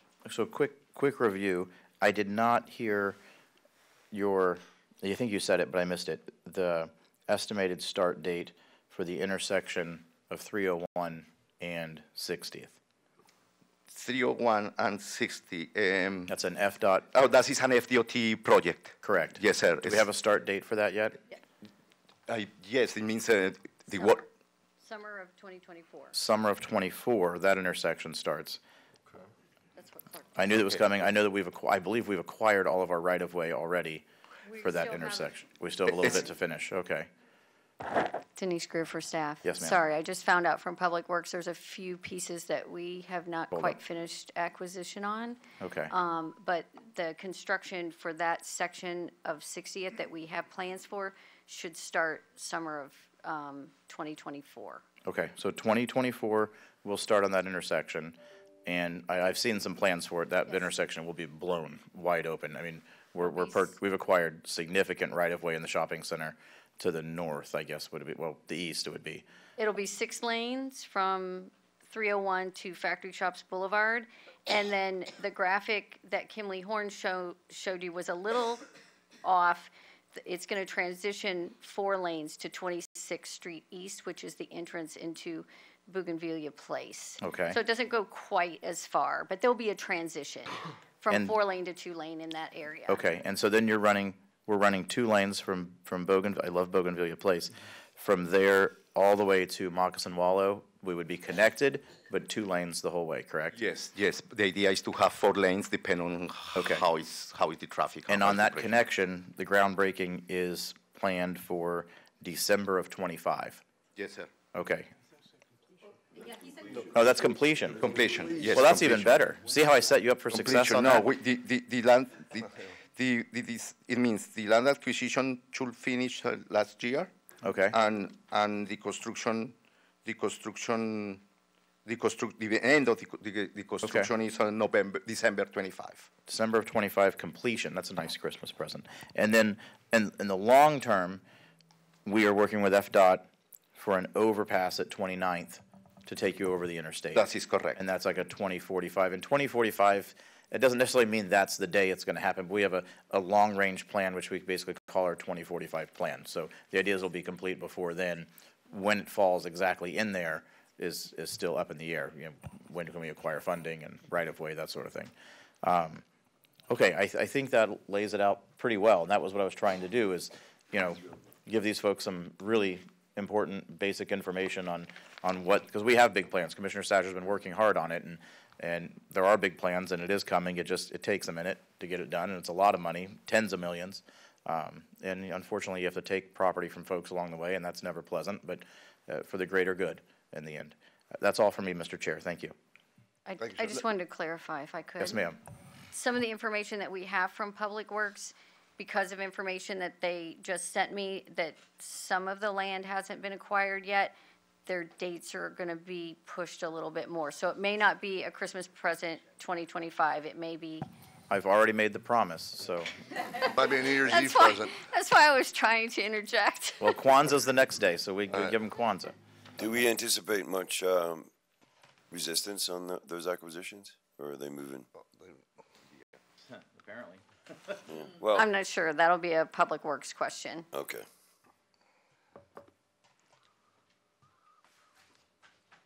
That's it. Anybody have any questions for Nelson? Thank you. Mr. Chair, now I'm going to turn it over to Rosina to go over the site plan. Thank you.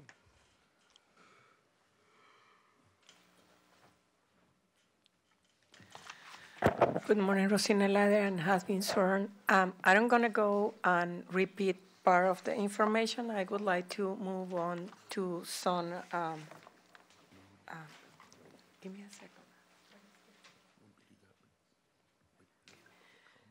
To some important subjects. Might be a lot of public. It's not? Huh? Okay. Is to recap, the application is to rezone the site from PDMU, that is for 4 acres, and A1, that is 25, to PDR, and a proposal for 259 multifamily units, and the form of cottage and attached units, but are multifamily.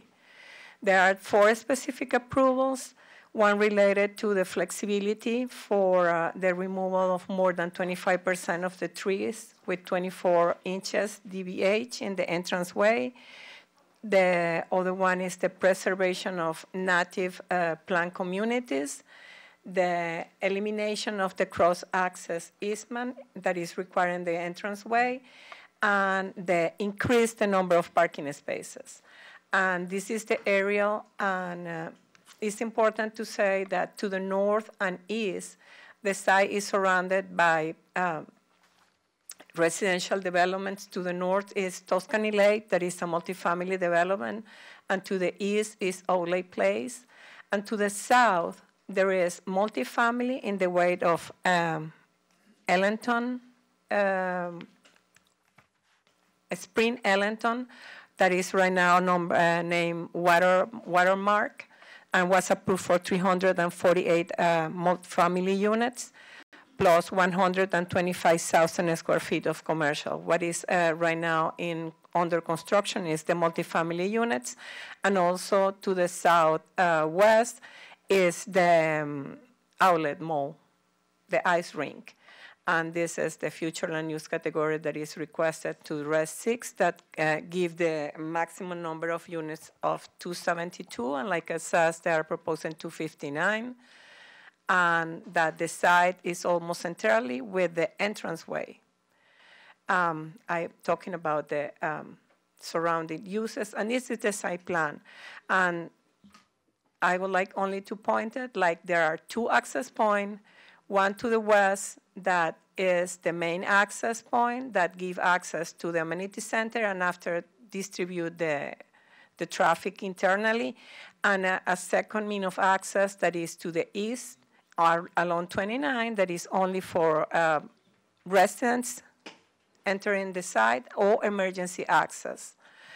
The applicant is proposing a 200 feet buffer for sound mitigation, and they have a noise study that was presented and determined that within the 200 feet sound buffer that include the 20 feet roadway buffer along the I-75, the site gonna comply with the, all the units gonna be located outside of the 65 decibels.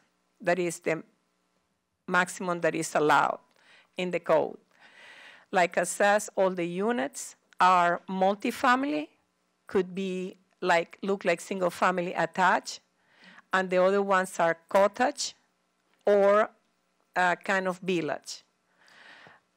And I go through this, and within that is with the growth pattern in the area, and provide transition from the more intense uses to the south, that is the outlet mall and the multifamily that is approved for 12 to 20 units per acre.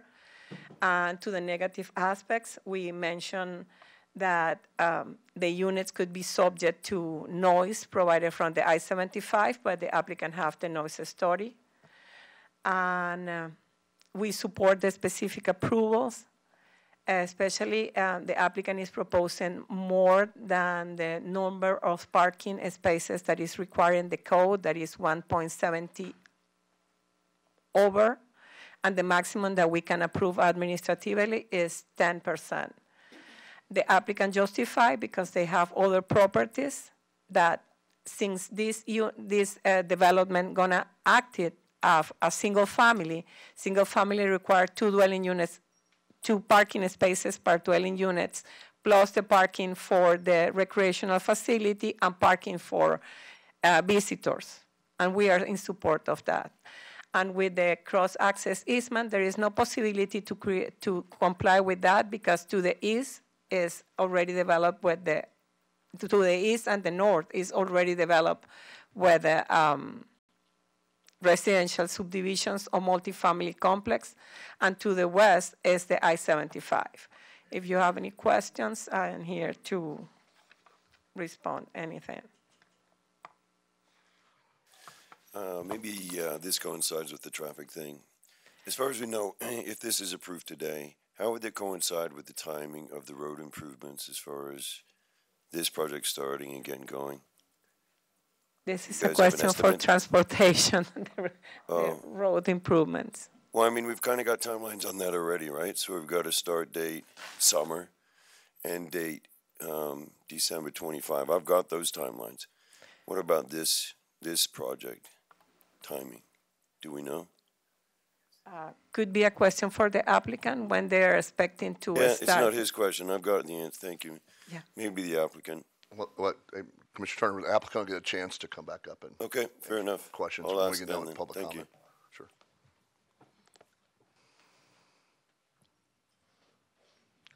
Regina, are you done? Regina? No, I'll wait for the. I apologize. Do you have any other questions? Does anybody else have any other questions of Rosina? All right. Thank you very much. Normally we do at this point, we go to public comment, but we usually have a 10:30 break. So what I'd like to do is just take a quick 10-minute recess right now to give some folks a minute to take care of some stuff. So we'll be in recess till 10:45. Thank you very much.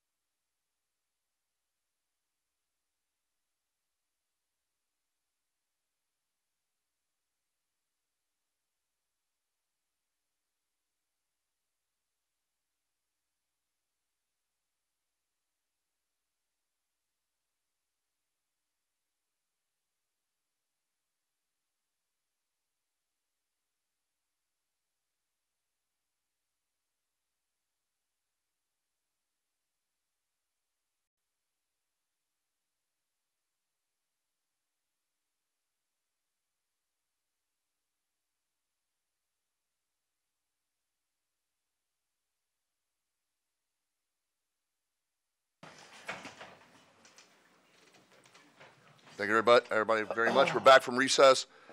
We just finished applicant presentation, staff presentation, and now we're going to move into the public comment section for this item. Once again, if you we have 9 speakers up right now. I'll call you in order. If you can come up, please state your name, county residence, and that you have been sworn, and you will get 3 minutes. Up first, and what I'll do is I'll call the first person and the second person, so the second person can be ready to come up. The first person on the list is Catherine Nelson. Catherine Nelson. We're going before the law. Wait a minute. Yeah, let Patty go first. Oh, Patty, you want to go first? Yes, sir. Okay, sure. Sorry about that. You were last on the list, so that's why I didn't call you Well, first. that's because the machines didn't check me in right. I had to get technical help. And so they did it by hand or something. Thank you, Ms. Petrov. Good morning. My name is Patricia Petrov. I have been sworn. I represent the Oakley Homeowners Association. I submitted my letter to the clerk. My clients and I submitted you all a letter. I gave it to you. On Tuesday, I gave you another one today. This sort of summarizes my comments. We have some concerns. I don't think there have been any change circumstances that would require you or mandate you to change this to Res 9. I was part of the committee that helped draft the 1989 comp plan, which sadly means I've been here a really, really long time. The whole purpose of that comp plan, it has done exactly what it was supposed to do. There was supposed to be a major center at the intersection of I-75 and US 301, State Road 64, I-75, State Road 70, and University Parkway. That has all come to fruition. Your outlet mall is a little more popular than maybe some of the other ones. You know, University Mall's giving them a run for their money with traffic.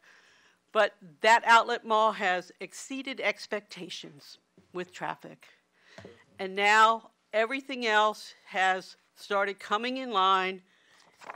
In your packet, you've seen this. I could put it down in the overhead if you need to look at it again. I think it's in your comp plan package. There is no Res 9 anywhere near. The closest Res 9 is on the other side of the interstate. That's really not comparable for discussion purposes. You do have mixed use, outlet mall, ice hockey rink. Yes, if that's ever developed, redeveloped, something more can go there than what's there now. But 29th Street, which is your little collector street, has been the boundary. Everybody else has managed to develop perfectly within Res 9. That was what was intended. That is what has happened. This is the last project. It can stay at Res 6. There's no change of circumstances that would mandate Res 9. And there are reasons for it to stay at Res 6. Proximity to the interstate, noise. At one time in my career, I represented Creekwood, parts of Creekwood. Mr. Grimes, the elder, represented more of Creekwood. I represented Terra since 1980. I've dealt with that noise issue on Terra. It's hard. It's hard. That 200-foot setback sounds good, but then they're putting the stormwater ponds right in that 200-foot setback. Noise carries over water. I live on the Braden River. I live at 18th Avenue back on the Braden River on the east side. I can hear the cheers of the crowd from your park on State Road 70. Can't hear it 100% of the time, but I sure can hear it when that crowd gets excited over those softball games. That is almost 2.5, 3 miles from my house on the Braden River. I can always hear traffic, and I'm just waiting to see how much more noise I get from 44th Bridge over the Braden River, which is a great bridge. I don't mind having that bridge, but it's going to bring more noise. So having those ponds there isn't going to help with the noise for those houses. My clients experience issues with 60th Avenue East like everyone else. Their issues are slightly different because their only entrances and exits are on 60th Avenue East. Everybody blocks the box for them to turn. They get trapped in their subdivision. It takes them 5 cycles once they get out to get to 301. I doubt that they can ever turn north because nobody lets them. Whether or not all the traffic improvements will help, I have no idea, but something needs to happen, and it doesn't need to happen with 90 more cars or 100 more houses, 90 more houses, whatever they're asking with the Res 9. That's not necessary. It's not needed. There was some discussion about the easement on the east side that I understood the applicant's planner to say they plan to vacate it. Just so you know, Leo Mills has researched it. There's a letter that I gave you today from Leo Mills. My client uses that easement to gain access to their stormwater ponds for maintenance. And so, yes, there's some part of the easement is on some of their lots, but if we can't have that easement be vacated, and we would object to that should that ever occur. On the survey submitted by the applicant, which I gave to the clerk, you have it in your package, what I highlighted in yellow, it says it's a public, 50-foot public right-of-way. It's not. I think the applicant corrected that during their presentation. At best, it's an easement for the lots. We were one of the lots that got subject to some of those easements. There are a lot of them. And right now, the county has it listed as a private street with the color of the sign.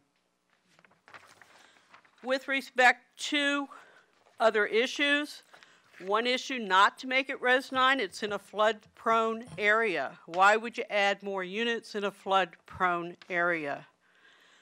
Now, here is a little map, which is a blow-up of the Oakley subdivision.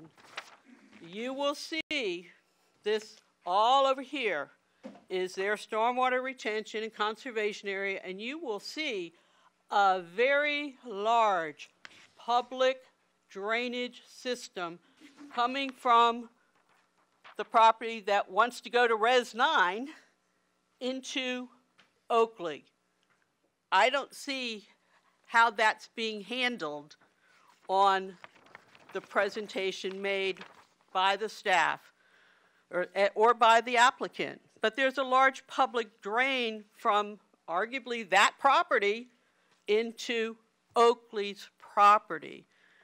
And right now, it has houses on top of it on the subdivision or the PDR plan that you see. That's an issue that's a major concern for Oakley subdivision because it's like, okay, what's happening to all that water? Is it going to get pushed somewhere else on Oakley property? With respect to the design of the PDR, it's crowded. It's you know, you have rules about PDR. We ignore them a lot these days. But a PDR is supposed to be a superior design. A PDR has to have, you know, focal points not on the collector road. Their focal point is on the collector road. It's supposed to maintain more open space and more trees. So 25% of the trees that are 24 inches in breadth height are being removed. 25% of those trees. That's, you know, I can hardly put my hands around a tree that big. It's a big tree. It's a big tree. I'd like to know how many trees are part of that 25%, and why can't they be preserved? And again, if you kept it at Res 6, would that mean that only 10% would need to be removed or 15% would need to be removed? I don't know. There's not a whole lot of green space. The green space consists of perimeter buffers, the stormwater ponds, and a little bit of green space along the side of one of the stormwater ponds and adjacent to I-75. Nothing really usable green space, which is what we'd like to see in a PDR. It talks about design quality for your PDR in section 2.6 of your Land Development Code. It says, shall generally be superior in design to conventional development site plans and consistent with all other factors. It's not superior in design. It's a crowded little place. With respect to the intent of PDR, Thank you, ma'am. did I only get 10 minutes? Because it's 2 items. 2 items. Is that for the chair, if you want to allow her to finish up? If you could finish up quickly. Yeah, I'd love to finish up. All right, thank you. On behalf of my client, I object to approval of specific approvals number 1 and 2, which is the trees, and which is also the native species. I don't think you should grant those. You know, especially if you grant the Res 9, you shouldn't grant those. Why? You know, we have codes for a reason. I also would request that if you decide to do this to Res 9, that you require them to put a perimeter fence around my project, Oakley's open space, which is right adjacent to their project. I don't want their residents to be using Oakley's open space as their own. I don't want trespass. And again, the traffic issue is what it is. And if there's going to be road design, then something needs to be done to get these people out of their subdivision too, whether that's turn lanes or what, whether it's signs to say don't block the box, whether it's police officers there 2 times a month randomly giving tickets to the people who do block the box. But I would respectfully request that you deny the Res 9, and then you ask them to come back with an appropriate site plan for the PDR at 6 units per acre. And I agree that it is a project that needs to happen. I have no problem with 6 units per acre, and I have no problem the fact that it is infill. It is. It's the last piece, so obviously infill. Thank you. Thank you, ma'am. Next up is Catherine Nelson, and after her would be Dr. John Nelson. Ma'am, please state your name, county residence, Good since morning. you've been sworn, I am and that you have 3 minutes. I'm Catherine Nelson. I have been sworn. I live in Manatee County. I live in Oakley, which is the oldest neighborhood there. First one built with a lot of green space, or bigger lots. I'd like to agree with everything that our lawyer just said. She made brilliant the points that need to be made. And I'd like to thank Commissioner Cruz for organizing that meeting at Rocky Bluff, where the residents turned out. There was standing room only, people waiting in the hall to speak. And what these people said about development on 60th and what they said about the proposed revision to the comp plan, which is in process. Number 1 item, prevent overdevelopment in this area.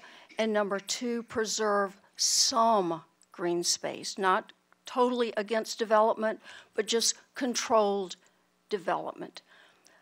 2 issues that I want to emphasize are traffic. The traffic is now horrendous. I never know exactly how much extra time to leave when I'm going to a meeting or to choir practice. I was late to choir practice the other night, even though I'd allowed extra time. I used to have to get over to see Mother and Daddy. That's why I am where I am. I wanted to get over there to check on them, elderly parents. It took 15 minutes. Now it takes 25. The traffic is horrendous, and adding more dense development is going to make it worse, because we've got 2 developments right now that aren't even completed building. They're still under construction. One is Marwood Pulte across right at the intersection of 60th and 29th. All those homes, a lot of them haven't even sold yet. They're still building them. That they demolished 18.75 dense acreage there. Beautiful, huge old canopy trees to put that in, right down to the dirt. The other development that's under construction is Palm Grove. Palm Grove, the apartment buildings, and they're still constructing, and they're 50% rented out. So I understand there's traffic that improvements, but it's certainly not what it's already horrible. So this, traffic's a problem. When are these improvements going to take place? And the other thing I just want to definitely say, good, I've got time, and I sent all of you and handed out printed copies so you can, if I'm not very eloquent because I'm a little nervous, you can know what I'm saying. Thank you, ma'am. The floodplain. Yes, ma'am. Thank you very much for your comments. I thought I had 2 minutes left. At 3 minutes. Okay. Thank you, ma'am.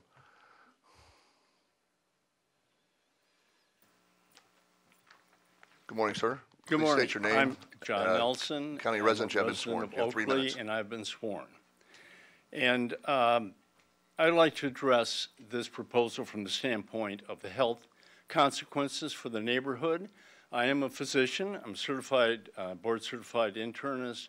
My specialty is preventive medicine.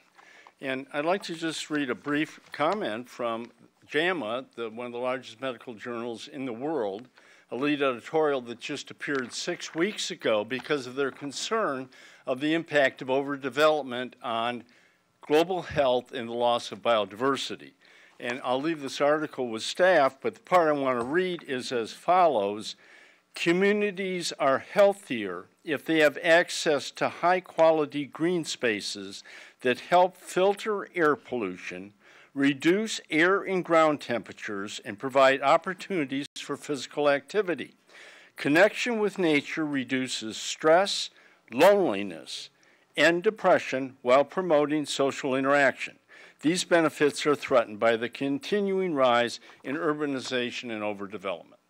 So, I'm going to focus on 2 points. One's the stress, the other's the air pollution. I cannot go east on 31st where I live and try and take a left on 60th going north because it's extremely dangerous. There's a slight bend in the road, traffic comes around. So I go around to 30th Street. And then I still have to look both ways because it's bilateral traffic. And what happens when you look both ways? If you're late for an appointment, you take chances. Right, you try and make a turn where you probably shouldn't. It causes accidents.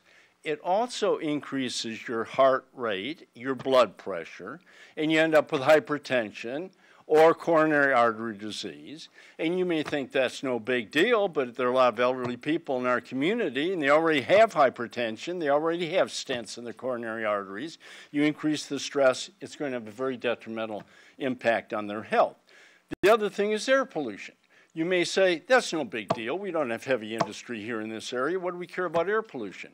If you have a child with asthma, or you have a relative that has chronic obstructive lung disease, or if any of you are smokers, I will guarantee you that a 5% change in the quality of the air around here is going to make a huge impact on your quality of life. I go out, I try and ride 5 miles on my bike every weekend.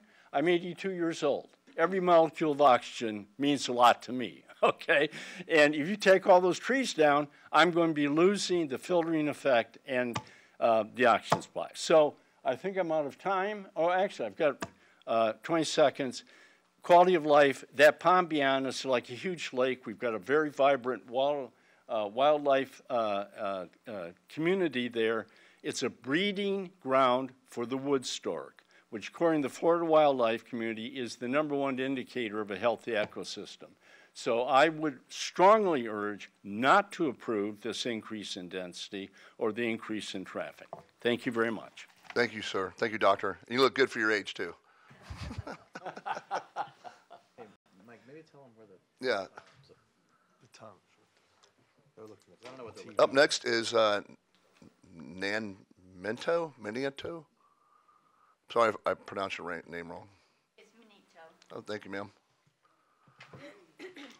My name is Nancy Manito. I've been sworn in. I'm a resident of Manatee County. I just have a couple things to say.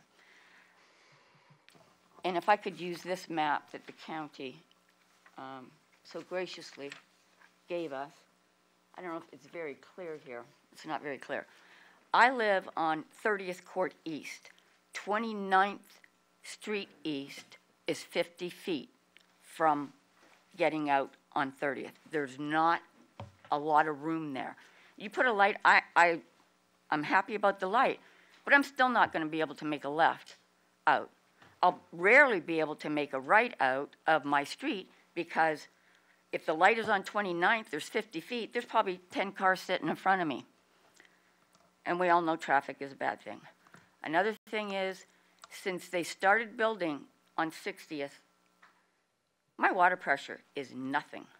I turn on my spigot and it's like, I called Public Works. I called in a plumber. It's not my problem. I'm not getting enough water. Talking about opening to Buffalo Valley Road or whatever, that's going to be a thoroughfare. They're going to go from 301 all the way over to Buffalo Valley. That is, and at our place, it's a 2-lane road. From 29th to 32nd is a 2-lane road. Cars whiz down there. Noise is horrible.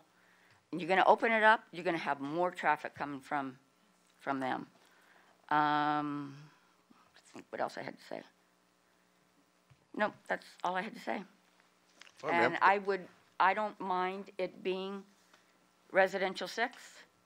I just need to see a perfect survey. I don't have one yet, so no. Thank you. Thank you. Thank you, ma'am. Next up is Cynthia Taylor.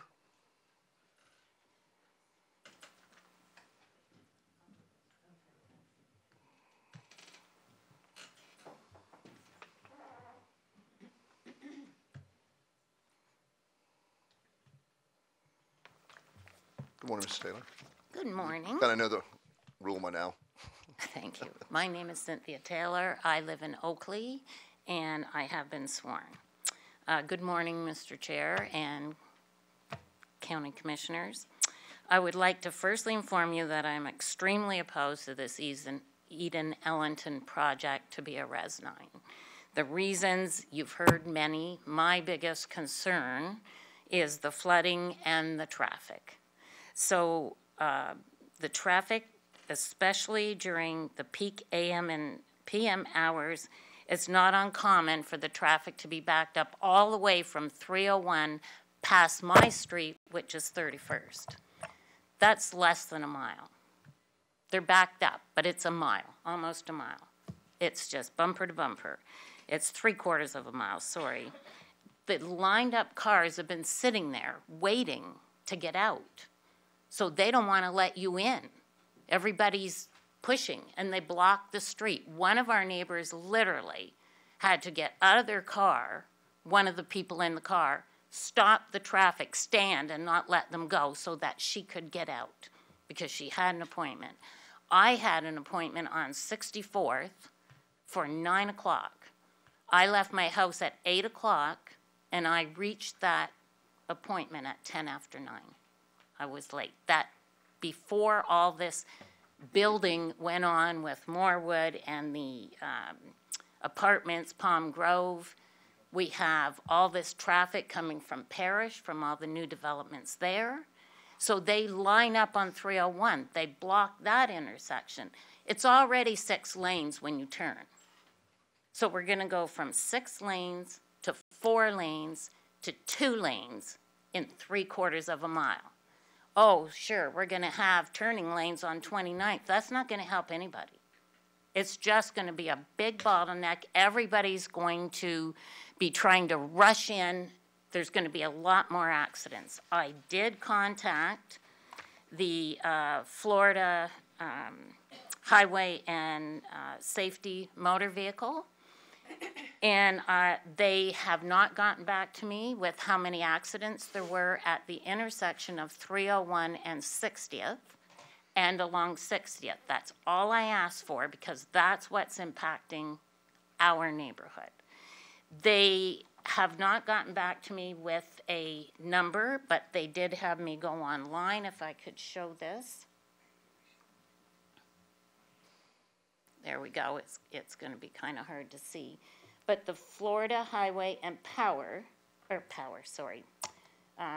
Safety, they patrol. This is for all of Manatee County last year. Thank you, ma'am. No.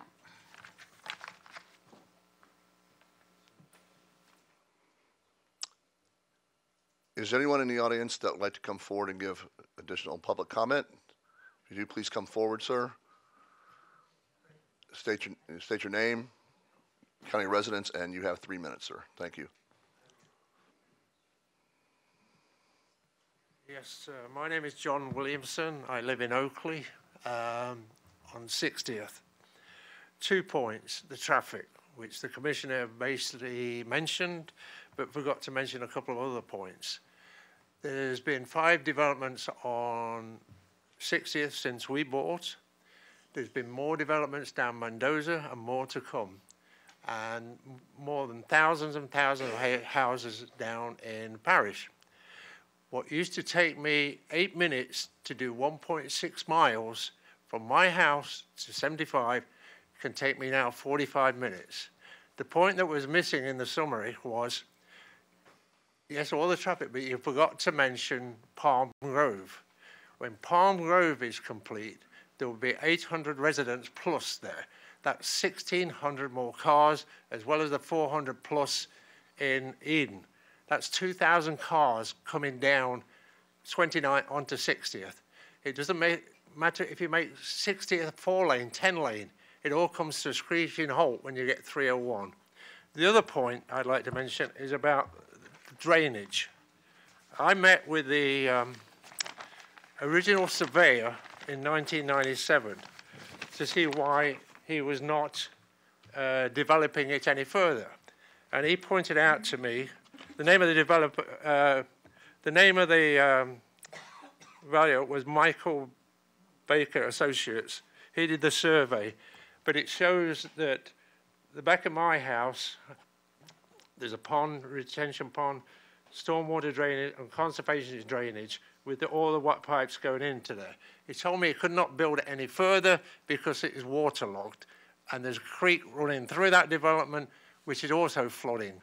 So the whole area, when you stand at the top of the, where my pond is, you look down, there's about an 8-foot drop. And these developers are on about bulldozing these trees down, doing landfill. I can't imagine what it's going to do. But just the sheer impact of the traffic in that little area is going to cause havoc. Thank you. Thank you, sir. You need to leave that with the, huh? You need to leave your survey with the clerk. Public record now. Public record, sir. Yeah, please. Thank you.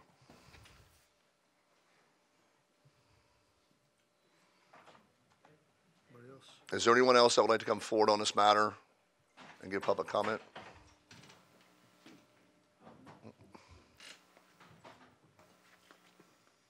Yes, ma'am, you were up here before, so you kind of know the. Okay. My comment is that. Ma'am, can I, your name? Oh, Ida Fiorella, at 4602 Halls Mill Crossing in Ellington, in Covered Bridge. And you have been sworn. And I have been sworn. Thank you. My comment is that the development that's already been going on, for one thing, it's not even mentioning that the latest one that was approved was for another 235 units right behind the Ellington outlet mall. So that's like another, probably another 470 cars that'll be coming out there.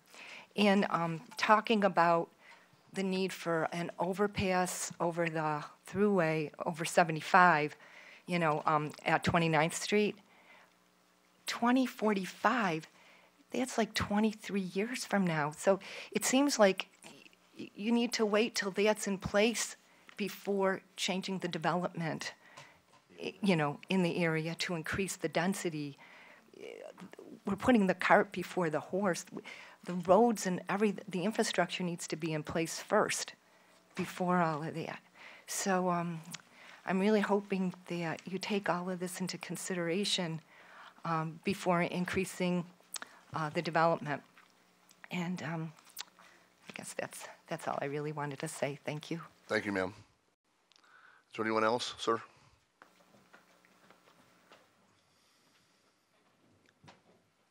Is there anyone else? Please state your name, county residence, and you have 3 minutes, sir. Thank you. Was it good? The clock's Good right there. morning. You can. Okay. Good morning. My name's Cameron Beckham. I'm a resident of Manatee County. I was sworn in.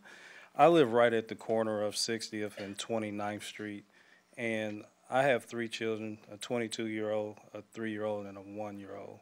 And we often hear the impact of very bad accidents. On many occasions, I've had to call 911 or emergency services because I'm laying in bed or we're out in the backyard and there's a crazy crash. There was just one there this past Saturday.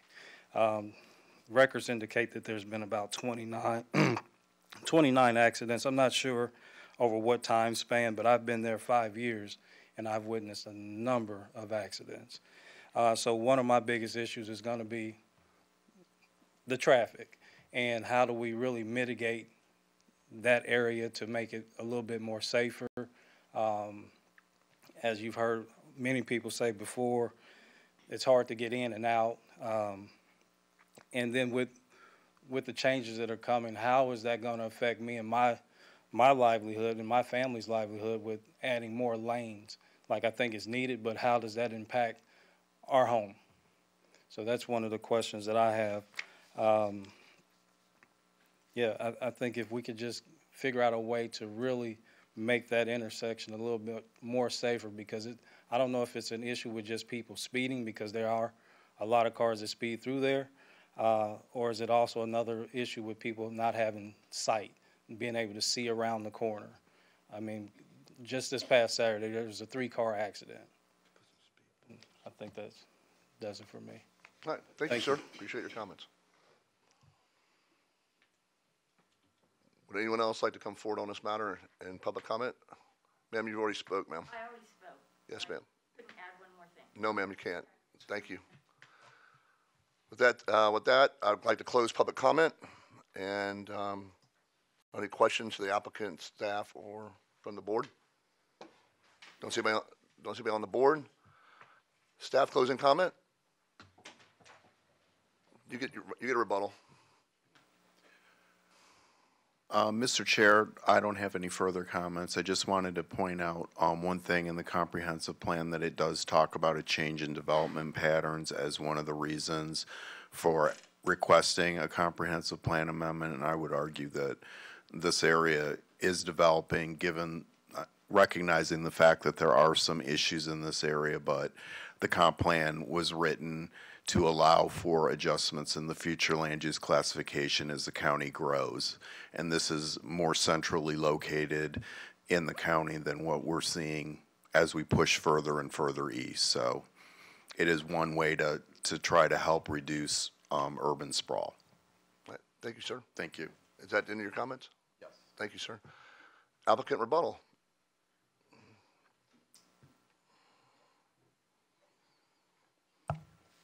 Hi, good morning, almost afternoon.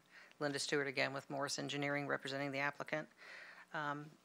I'll address a couple of the comments. The traffic will be addressed by the traffic engineer, and Mr. Merrill will also address a couple of the issues, and Matt Morris, the civil engineer, can speak to you regarding some of the drainage questions that the residents have.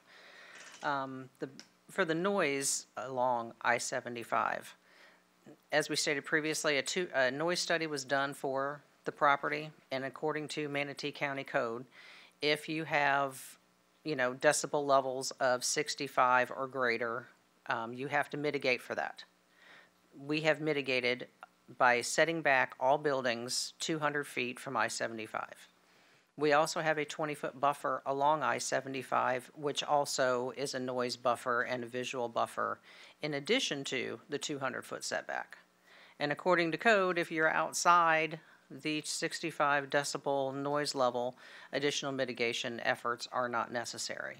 And if you note to the north with Tuscany Lakes, they are closer to I-75 with their structures than this development is proposing. The Oakley subdivision having access to their stormwater ponds, on their subdivision plat, they have a 25-foot easement for ingress and egress that does take them directly to their stormwater ponds. So whether this development chooses to vacate the 25-foot easement that's located on their property does not affect the access of Oakley subdivision having maintenance done on their stormwater ponds. The compatibility with the overall area, this is considered a multifamily, but these are townhomes and cottages, which is compatible with the single-family detached residential homes that are in Oakley, and it does show a good transition. We go from, the multi-use, which allows, 30 dwelling units per acre to the south, if that was to be redeveloped as noted by staff. And we have multifamily to the north. We have RES 9 to the west. We have RES 9 to the east. This is a transition from larger dwelling unit counts to single family. So it's not the traditional multifamily with, 3-story apartment buildings. We do have the cottages adjacent to the residential structures.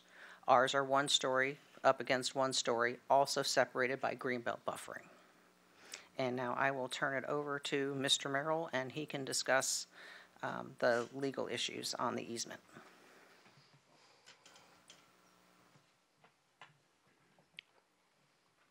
Thank you, Linda.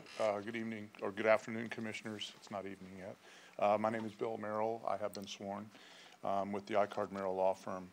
With regard to the easement issue that was raised by one of the folks, or a couple of the folks, we have had our title agent, the company's title agent, review the easements and the surveys, and I'll submit this to the record, and if you can hand these out, Bill. Thank you. This is a letter from Goodkind and Floria, their attorneys, and they are the title agent for Chicago Title. And Chicago Title has indicated that the easement on this property, not the portion of the easement that's on Oakleaf, but the easement on this property will be merged into the title and will disappear upon closing. So again, they considered it a private easement, and it was for the house that was located up on part of the other property that is part of this project. And again, also, this was shown in the PowerPoint, but this is the deed that provided the easement in that regard. And again, it was just an ingress-egress easement. It did not indicate that it was for public use. I also just want to mention, and I know that Bob Agrus will answer any further questions on the transportation issues and the transportation improvements, but let's keep in mind these improvements that they're doing are not site-related. And I think that Commissioner Van Ostenbridge mentioned something similar to that. These are improvements that the county system needs because those roads are already failing without this project. And so they're looking at putting in about $6 million or so in the budget for their project. And those improvements will be done with this project. They're done during the project. So they aren't done years later. They're done concurrent with this project. So I think that's an important part to answer the question about timing. Thank you. Yes. Oh, yes. And then, yeah, why don't you come on up, Matt, about the drainage. Thank you. Thank you, sir. Good morning, Matt Morris with Morris Engineering. I have been sworn. I'll hit on drainage a little bit, and I know Commissioner Turner had asked a question earlier regarding timing and wanted to provide a little more detail and color on the timing for our project moving forward. But with regard to stormwater specifically, we are aware of the drainage features that are coming through the property right now, the large ditches. We're already talking to staff in Public Works about how best to address that with our project, whether it be large culverts, box culverts, rerouting those ditches through our project to make sure that that flow is maintained. So we're required to do that by your code as well as the state requirements, that we have to make sure if we've got water that's either coming onto our site from adjacent property, that we're continuing to allow that water to flow through our site just like it would, so that we're not impounding it anywhere else. And then we're also required to make sure that whatever water we're discharging to another site, we're not going to discharge more water there in the post-development conditions. So we've got the big watershed models that your county staff has developed over the years that are, from my experience, pretty accurate, and we've got to prove within, a 100th of a foot, comparing our pre-development to our post-development, that we're not going to impact any adjacent properties by raising the water levels more than that 1/100th of a foot. And we always work with your staff very closely with those. They do a good job of doing those reviews, and some of these drainage reports we put together, 1,500-page drainage reports that provide all the backup and documentation for all that. So from a drainage standpoint, we will look at that very closely. We know that there are those large drainage features. We'll also be working with your county staff to provide easements to the county that are necessary for the county to be able to get in and maintain those water features as needed on a go-forward basis. With regard to timing, just to kind of add into that a little bit, based on what transpires here today, moving forward, we'd end up having to go through a whole design effort at this point, final design, permitting. It probably wouldn't be until December of this year before we'd even be in a position to actually break ground on the infrastructure. And then by the time we get the infrastructure constructed and start going vertical with homes, we're probably talking sometime in 2027 before you'd see a build out of all the vertical components of all the cottage units, and then even beyond that to have some leasing time where you'd see kind of a full lease out of the project. So from a standpoint of kind of tying that in with some of these roadway improvements, as Bill Merrill said, we'll be constructing the specific improvements at 29th and 60th at the same time as our project's getting constructed, but also, the county is going to be doing those system improvements beyond that intersection up and down 60th. And it sounds like those will be done prior to the build out of our community here. We are, again, working real close with Public Works staff. We've already been sharing some survey data back and forth as we move forward into the final site plan and construction plan steps of the project.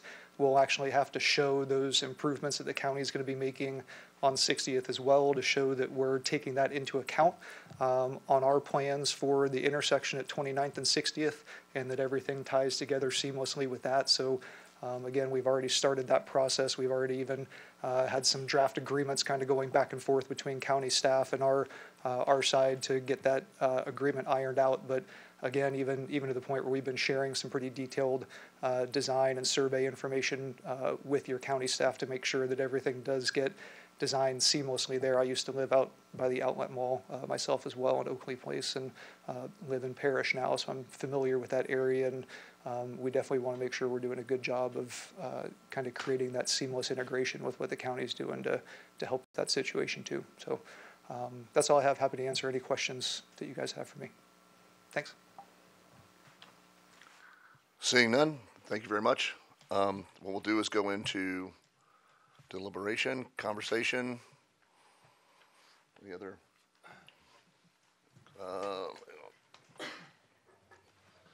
Commissioner Cruz. Yeah. Again, this is a project I want to like, and in theory, I don't dislike it. I love build to rent. I think it's a great new business model that people are using. It seems to be popular in the public. I like projects built along the interstate. It's good use of that space, especially rental properties.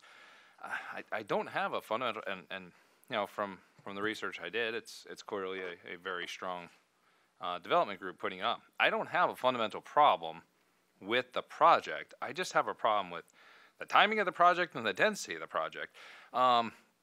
It's what, like what Patty and a few other people said. This is a future land use of R6, which is a pretty reasonable amount already. It's not. We're not trying to stick you with ag. That's a future land use that's way above what the current zoning is, and I think it's reasonable because again, we're talking about the road improvements. They're not done now. I think the road improvement connecting to Buffalo, which I truly believe is fundamentally critical to Manatee County, just as a reliever for evacuations and 75, is a great project. I don't think it helps here. In fact, I think it's detrimental here. I think you're going to have more people cutting from Moccasin Wallow. I'll cut from Moccasin Wallow down to 301 that direction. You're going to add more cars to this road, not less. It's going to become better for Manatee County. I'm not disputing that, but that's not helping this project. But it was said earlier, we can't hold the developer responsible. We've said this a million times. It's the government's responsibility to build roads. One, it's not our responsibility to build roads at your convenience, and it's not the CIP's job to chase developments. We have a course of timeline to build these things, and just because you want to build something doesn't mean that now becomes my priority, because I got 40 other priorities of people that I previously approved that I promised a road to. And this is R6. Again, our CIP is based upon building roads in accordance with what we anticipate being there. Nobody anticipated R9 being on this location. So it's not government's job to build you the road at whatever size is convenient for whatever you're going to convince us to grant you. If you came in here and got a 20-story tower, it doesn't mean I now have to build you the flyover tomorrow. I'm building the roads in accordance with what the future development is on this. And to come in and say, hey, it's R6, I want R9, that's great. I've never want to push back on additional density where it makes sense. I've approved most of the requests for additional density where it makes sense. But a lot of times it's just, hey, give me more because I can put some affordable housing there, or workforce housing there, or just it fits. This doesn't seem like it fits. Like it was said before, if it fit, you wouldn't be asking me for a lot of extra favors. If it fit, you wouldn't need shorter buffers. You wouldn't need less open space, or at least the bare minimum open space. Again, it's all clustered. I think the only green space here is going to be whatever potted plant people put in front of their house. You're asking for a lot of concessions to fit it into R9. You don't need the R9. It doesn't fit for R9. If it did, you wouldn't need those. So I'm 100% on board with the R6. I do like the project. I do like the thing. I just don't know where the R9 fits. It doesn't fit for traffic. It doesn't fit for the site. It doesn't fit for the surrounding area. So I'm fully on board with the R6. I don't like the R9. I think it's an overreach of trying to get additional density just for added value in a place where it just doesn't make sense. So you want to come with R6, I will make the motion and approve it that minute. We don't even need to have a discussion. R9 I just think is a little too much for this area it just doesn't fit. And it just certainly doesn't fit in terms of the timing. Thank you, sir. Commissioner Turner. Yeah, most of these infill projects or something with higher density, the developers are usually asking for a number of exceptions.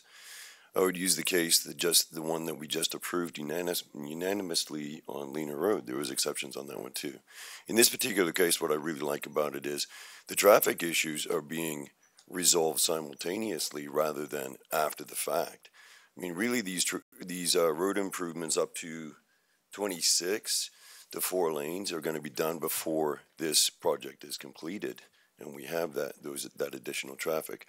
So I'm liking it the way it stands. The comp plan, as staff mentioned, allows for this kind of a shift given these kind of circumstances. So I don't think that we're making any super special exceptions here, especially given really the roadworks part of it is ahead of plan compared with most.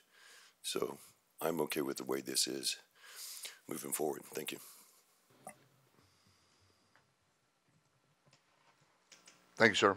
Is there any additional comment from any other commissioners? With that, there's been a motion made by Commissioner Turner, seconded by the chair, myself, Mike Ron. If we all vote at this time.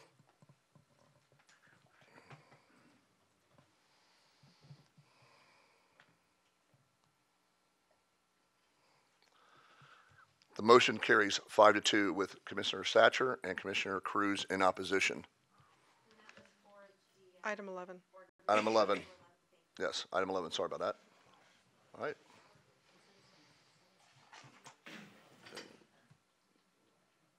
Bring up.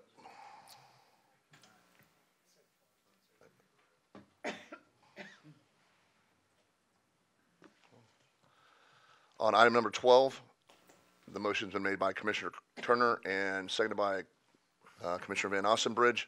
All those in favor, if you'd vote now. If we're not in favor, we still vote now. Yeah, yeah. If you're not in favor, still vote now. And the motion carries 5-2 with Commissioner Satcher and Commissioner Cruz in opposition. Thank you very much. Ms. Knapp, next item. Yes. Item number 13 is Plan Amendment 2216, Ordinance 2406, formerly known as 2372, Lazy C Ranch Large-Scale Comprehensive Plan Map. We still have a meeting in progress. If you could exit quietly, we would appreciate that. Thank you very much. So Lazy C Ranch Large-Scale Comprehensive Plan Map and Text Amendment. And this is the adoption hearing of a privately initiated large-scale map amendment for approximately 405 acres of real property generally located northeast of the intersection of Rutland Road, County Road 675 and Rye Road North Parish from agricultural rural to urban fringe 3, providing for a specific property development condition in the text of the comp plan amendment to limit the density, maximum density potential to 2.23 dwelling units per acre, inclusive of any density bonus, and to limit development of the property to residential uses only to be developed in accordance with policy 2.1.2.8 of the comprehensive plan as a component of the larger project located west of the future development boundary area. We're reading both in at the same time. Oh, yes, I apologize. So your presenter for the comp plan amendment would be Bill O'Shea. And then for item 14, PDR 2226 ZG Lazy C Ranch Holdings, this is the rezone, the companion rezone from general agricultural to planned development residential zoning district to be developed in accordance with policy 2.1.2.8 of the comprehensive plan as a component of a larger project located west of the future development boundary area, as previously described in item number 13 for 1,100 residential units, single family and single family detached. And your staff presenter is Marshall Robinson. All right, thank you very much. Has there any ex parte on either one of these items? No. Seeing none, thank you very much. Applicant, you're up. Thank you, Mr. Chair. Good morning, Commissioners. Kyle Grimes, an attorney with the law firm of Grimes Galvano, and I have been sworn here today on behalf of the applicant, Pulte Homes, as well as the current property owner, Lazy C Holdings, LLC. As Ms. Knapp indicated, we're here for the adoption hearing for the comprehensive plan amendment to bring the property under a unified UF3 future development designation, as well as the text amendment for the limitation on maximum density and limiting it to residential, with a proposed rezone to PDR for 1,100 single-family units. This is a project that you have all seen multiple times now. We just had it before you last month in December, and we went through all the details of it very extensively. So I'm happy to go through a presentation if needed, but I know you all know it very well, and I'm happy to just answer questions should you have any, or any of our team that's here as well. Yeah, we've seen this thing several times, so I don't know if there's any questions from the board at this point. So thank you very much. Thank you, Mr. Chair. Thank you, Commissioners. Mr. O'Shea. Good morning, Mr. Chair and Commissioners. Bill O'Shea with Development Services. I have been sworn, and as Mr. Grimes indicated, we have briefed you just recently and tried to bring you back up to date on the history of this site, and we just discussed it at your December 7th meeting where you recommended transmittal. So I too really don't have anything to add, but can answer questions for you. Marshall needs to talk to you probably about the site plan side. All right, thank you. Marshall? Good morning. Good afternoon, Commissioners. My name is Marshall Robinson. I'm a staff planner. So, as you all know, this is a rezone application that I'm talking about here, which is a related item to the plan amendment. And simply put, the rezone, if the plan amendment were to be approved, the rezone would implement those plan amendment policies. Most notably, I just want to cover a couple of points to reiterate that the plan amendment does present a D5 condition to the plan amendment that would limit the maximum density to 2.23 dwelling units per acre, which is 1,100 units. There's also some stipulations in the zoning that would implement policy for the plan amendment. We have stipulation A6, which deals with the construction of a sewer line. And then we also have stipulation F1 that talks about the two-phase project and the access. There is two specific approvals that are proposed on the GDP and then within the zoning ordinance, and one of them is for second means of access. Their second access is presented or proposed as a emergency access until such time that the phase 2 or the 530th unit would be built. If the sewer line's not ran down through there, then that access will be a full residential access.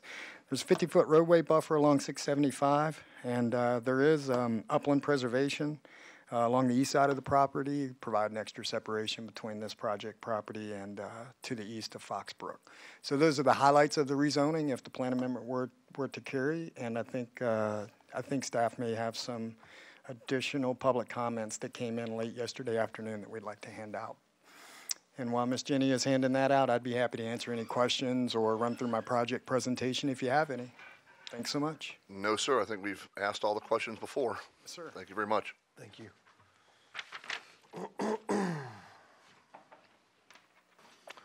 With that, I'd like to open the item up for public comment for anyone that is in the chambers today for public comment.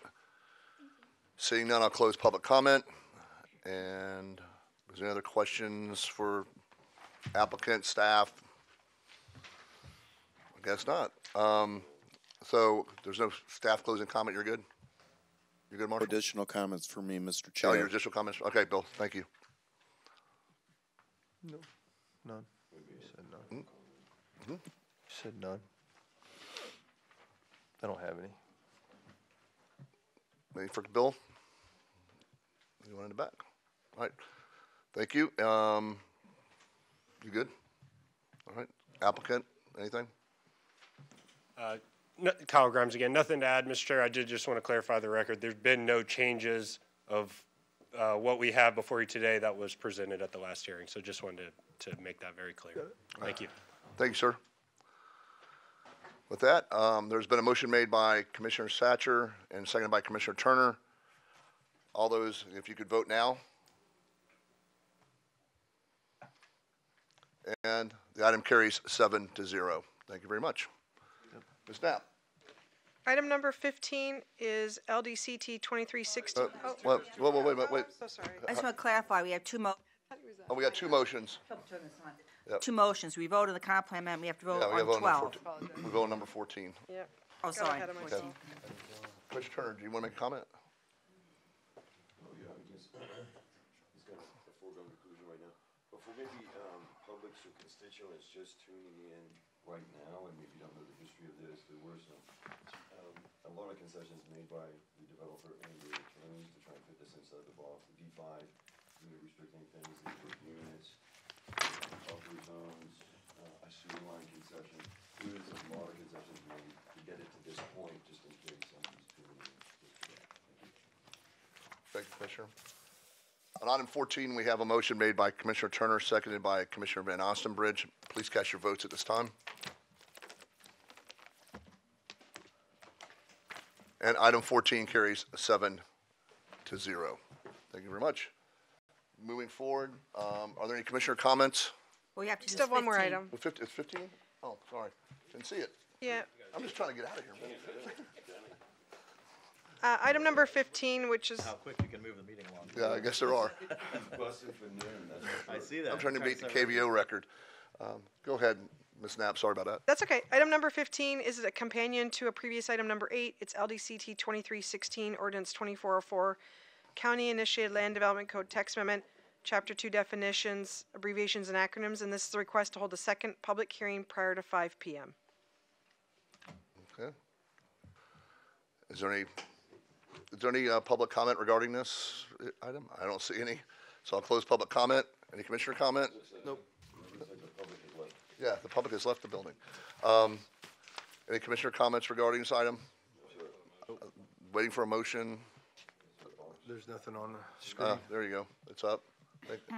All right, the motion's been made on item 15 by Commissioner Cruz, seconded by Commissioner Turner. And cast your votes now. And the item carries 7-0. Thank you. With that being said, are there any commissioner comments? Nope, thank you. County Attorney? Thank you. Thank you. Ms. Knapp? No, Mr. Chair. All right, thank you very much. And there's no other commissioner agenda items, so with that, we are adjourned.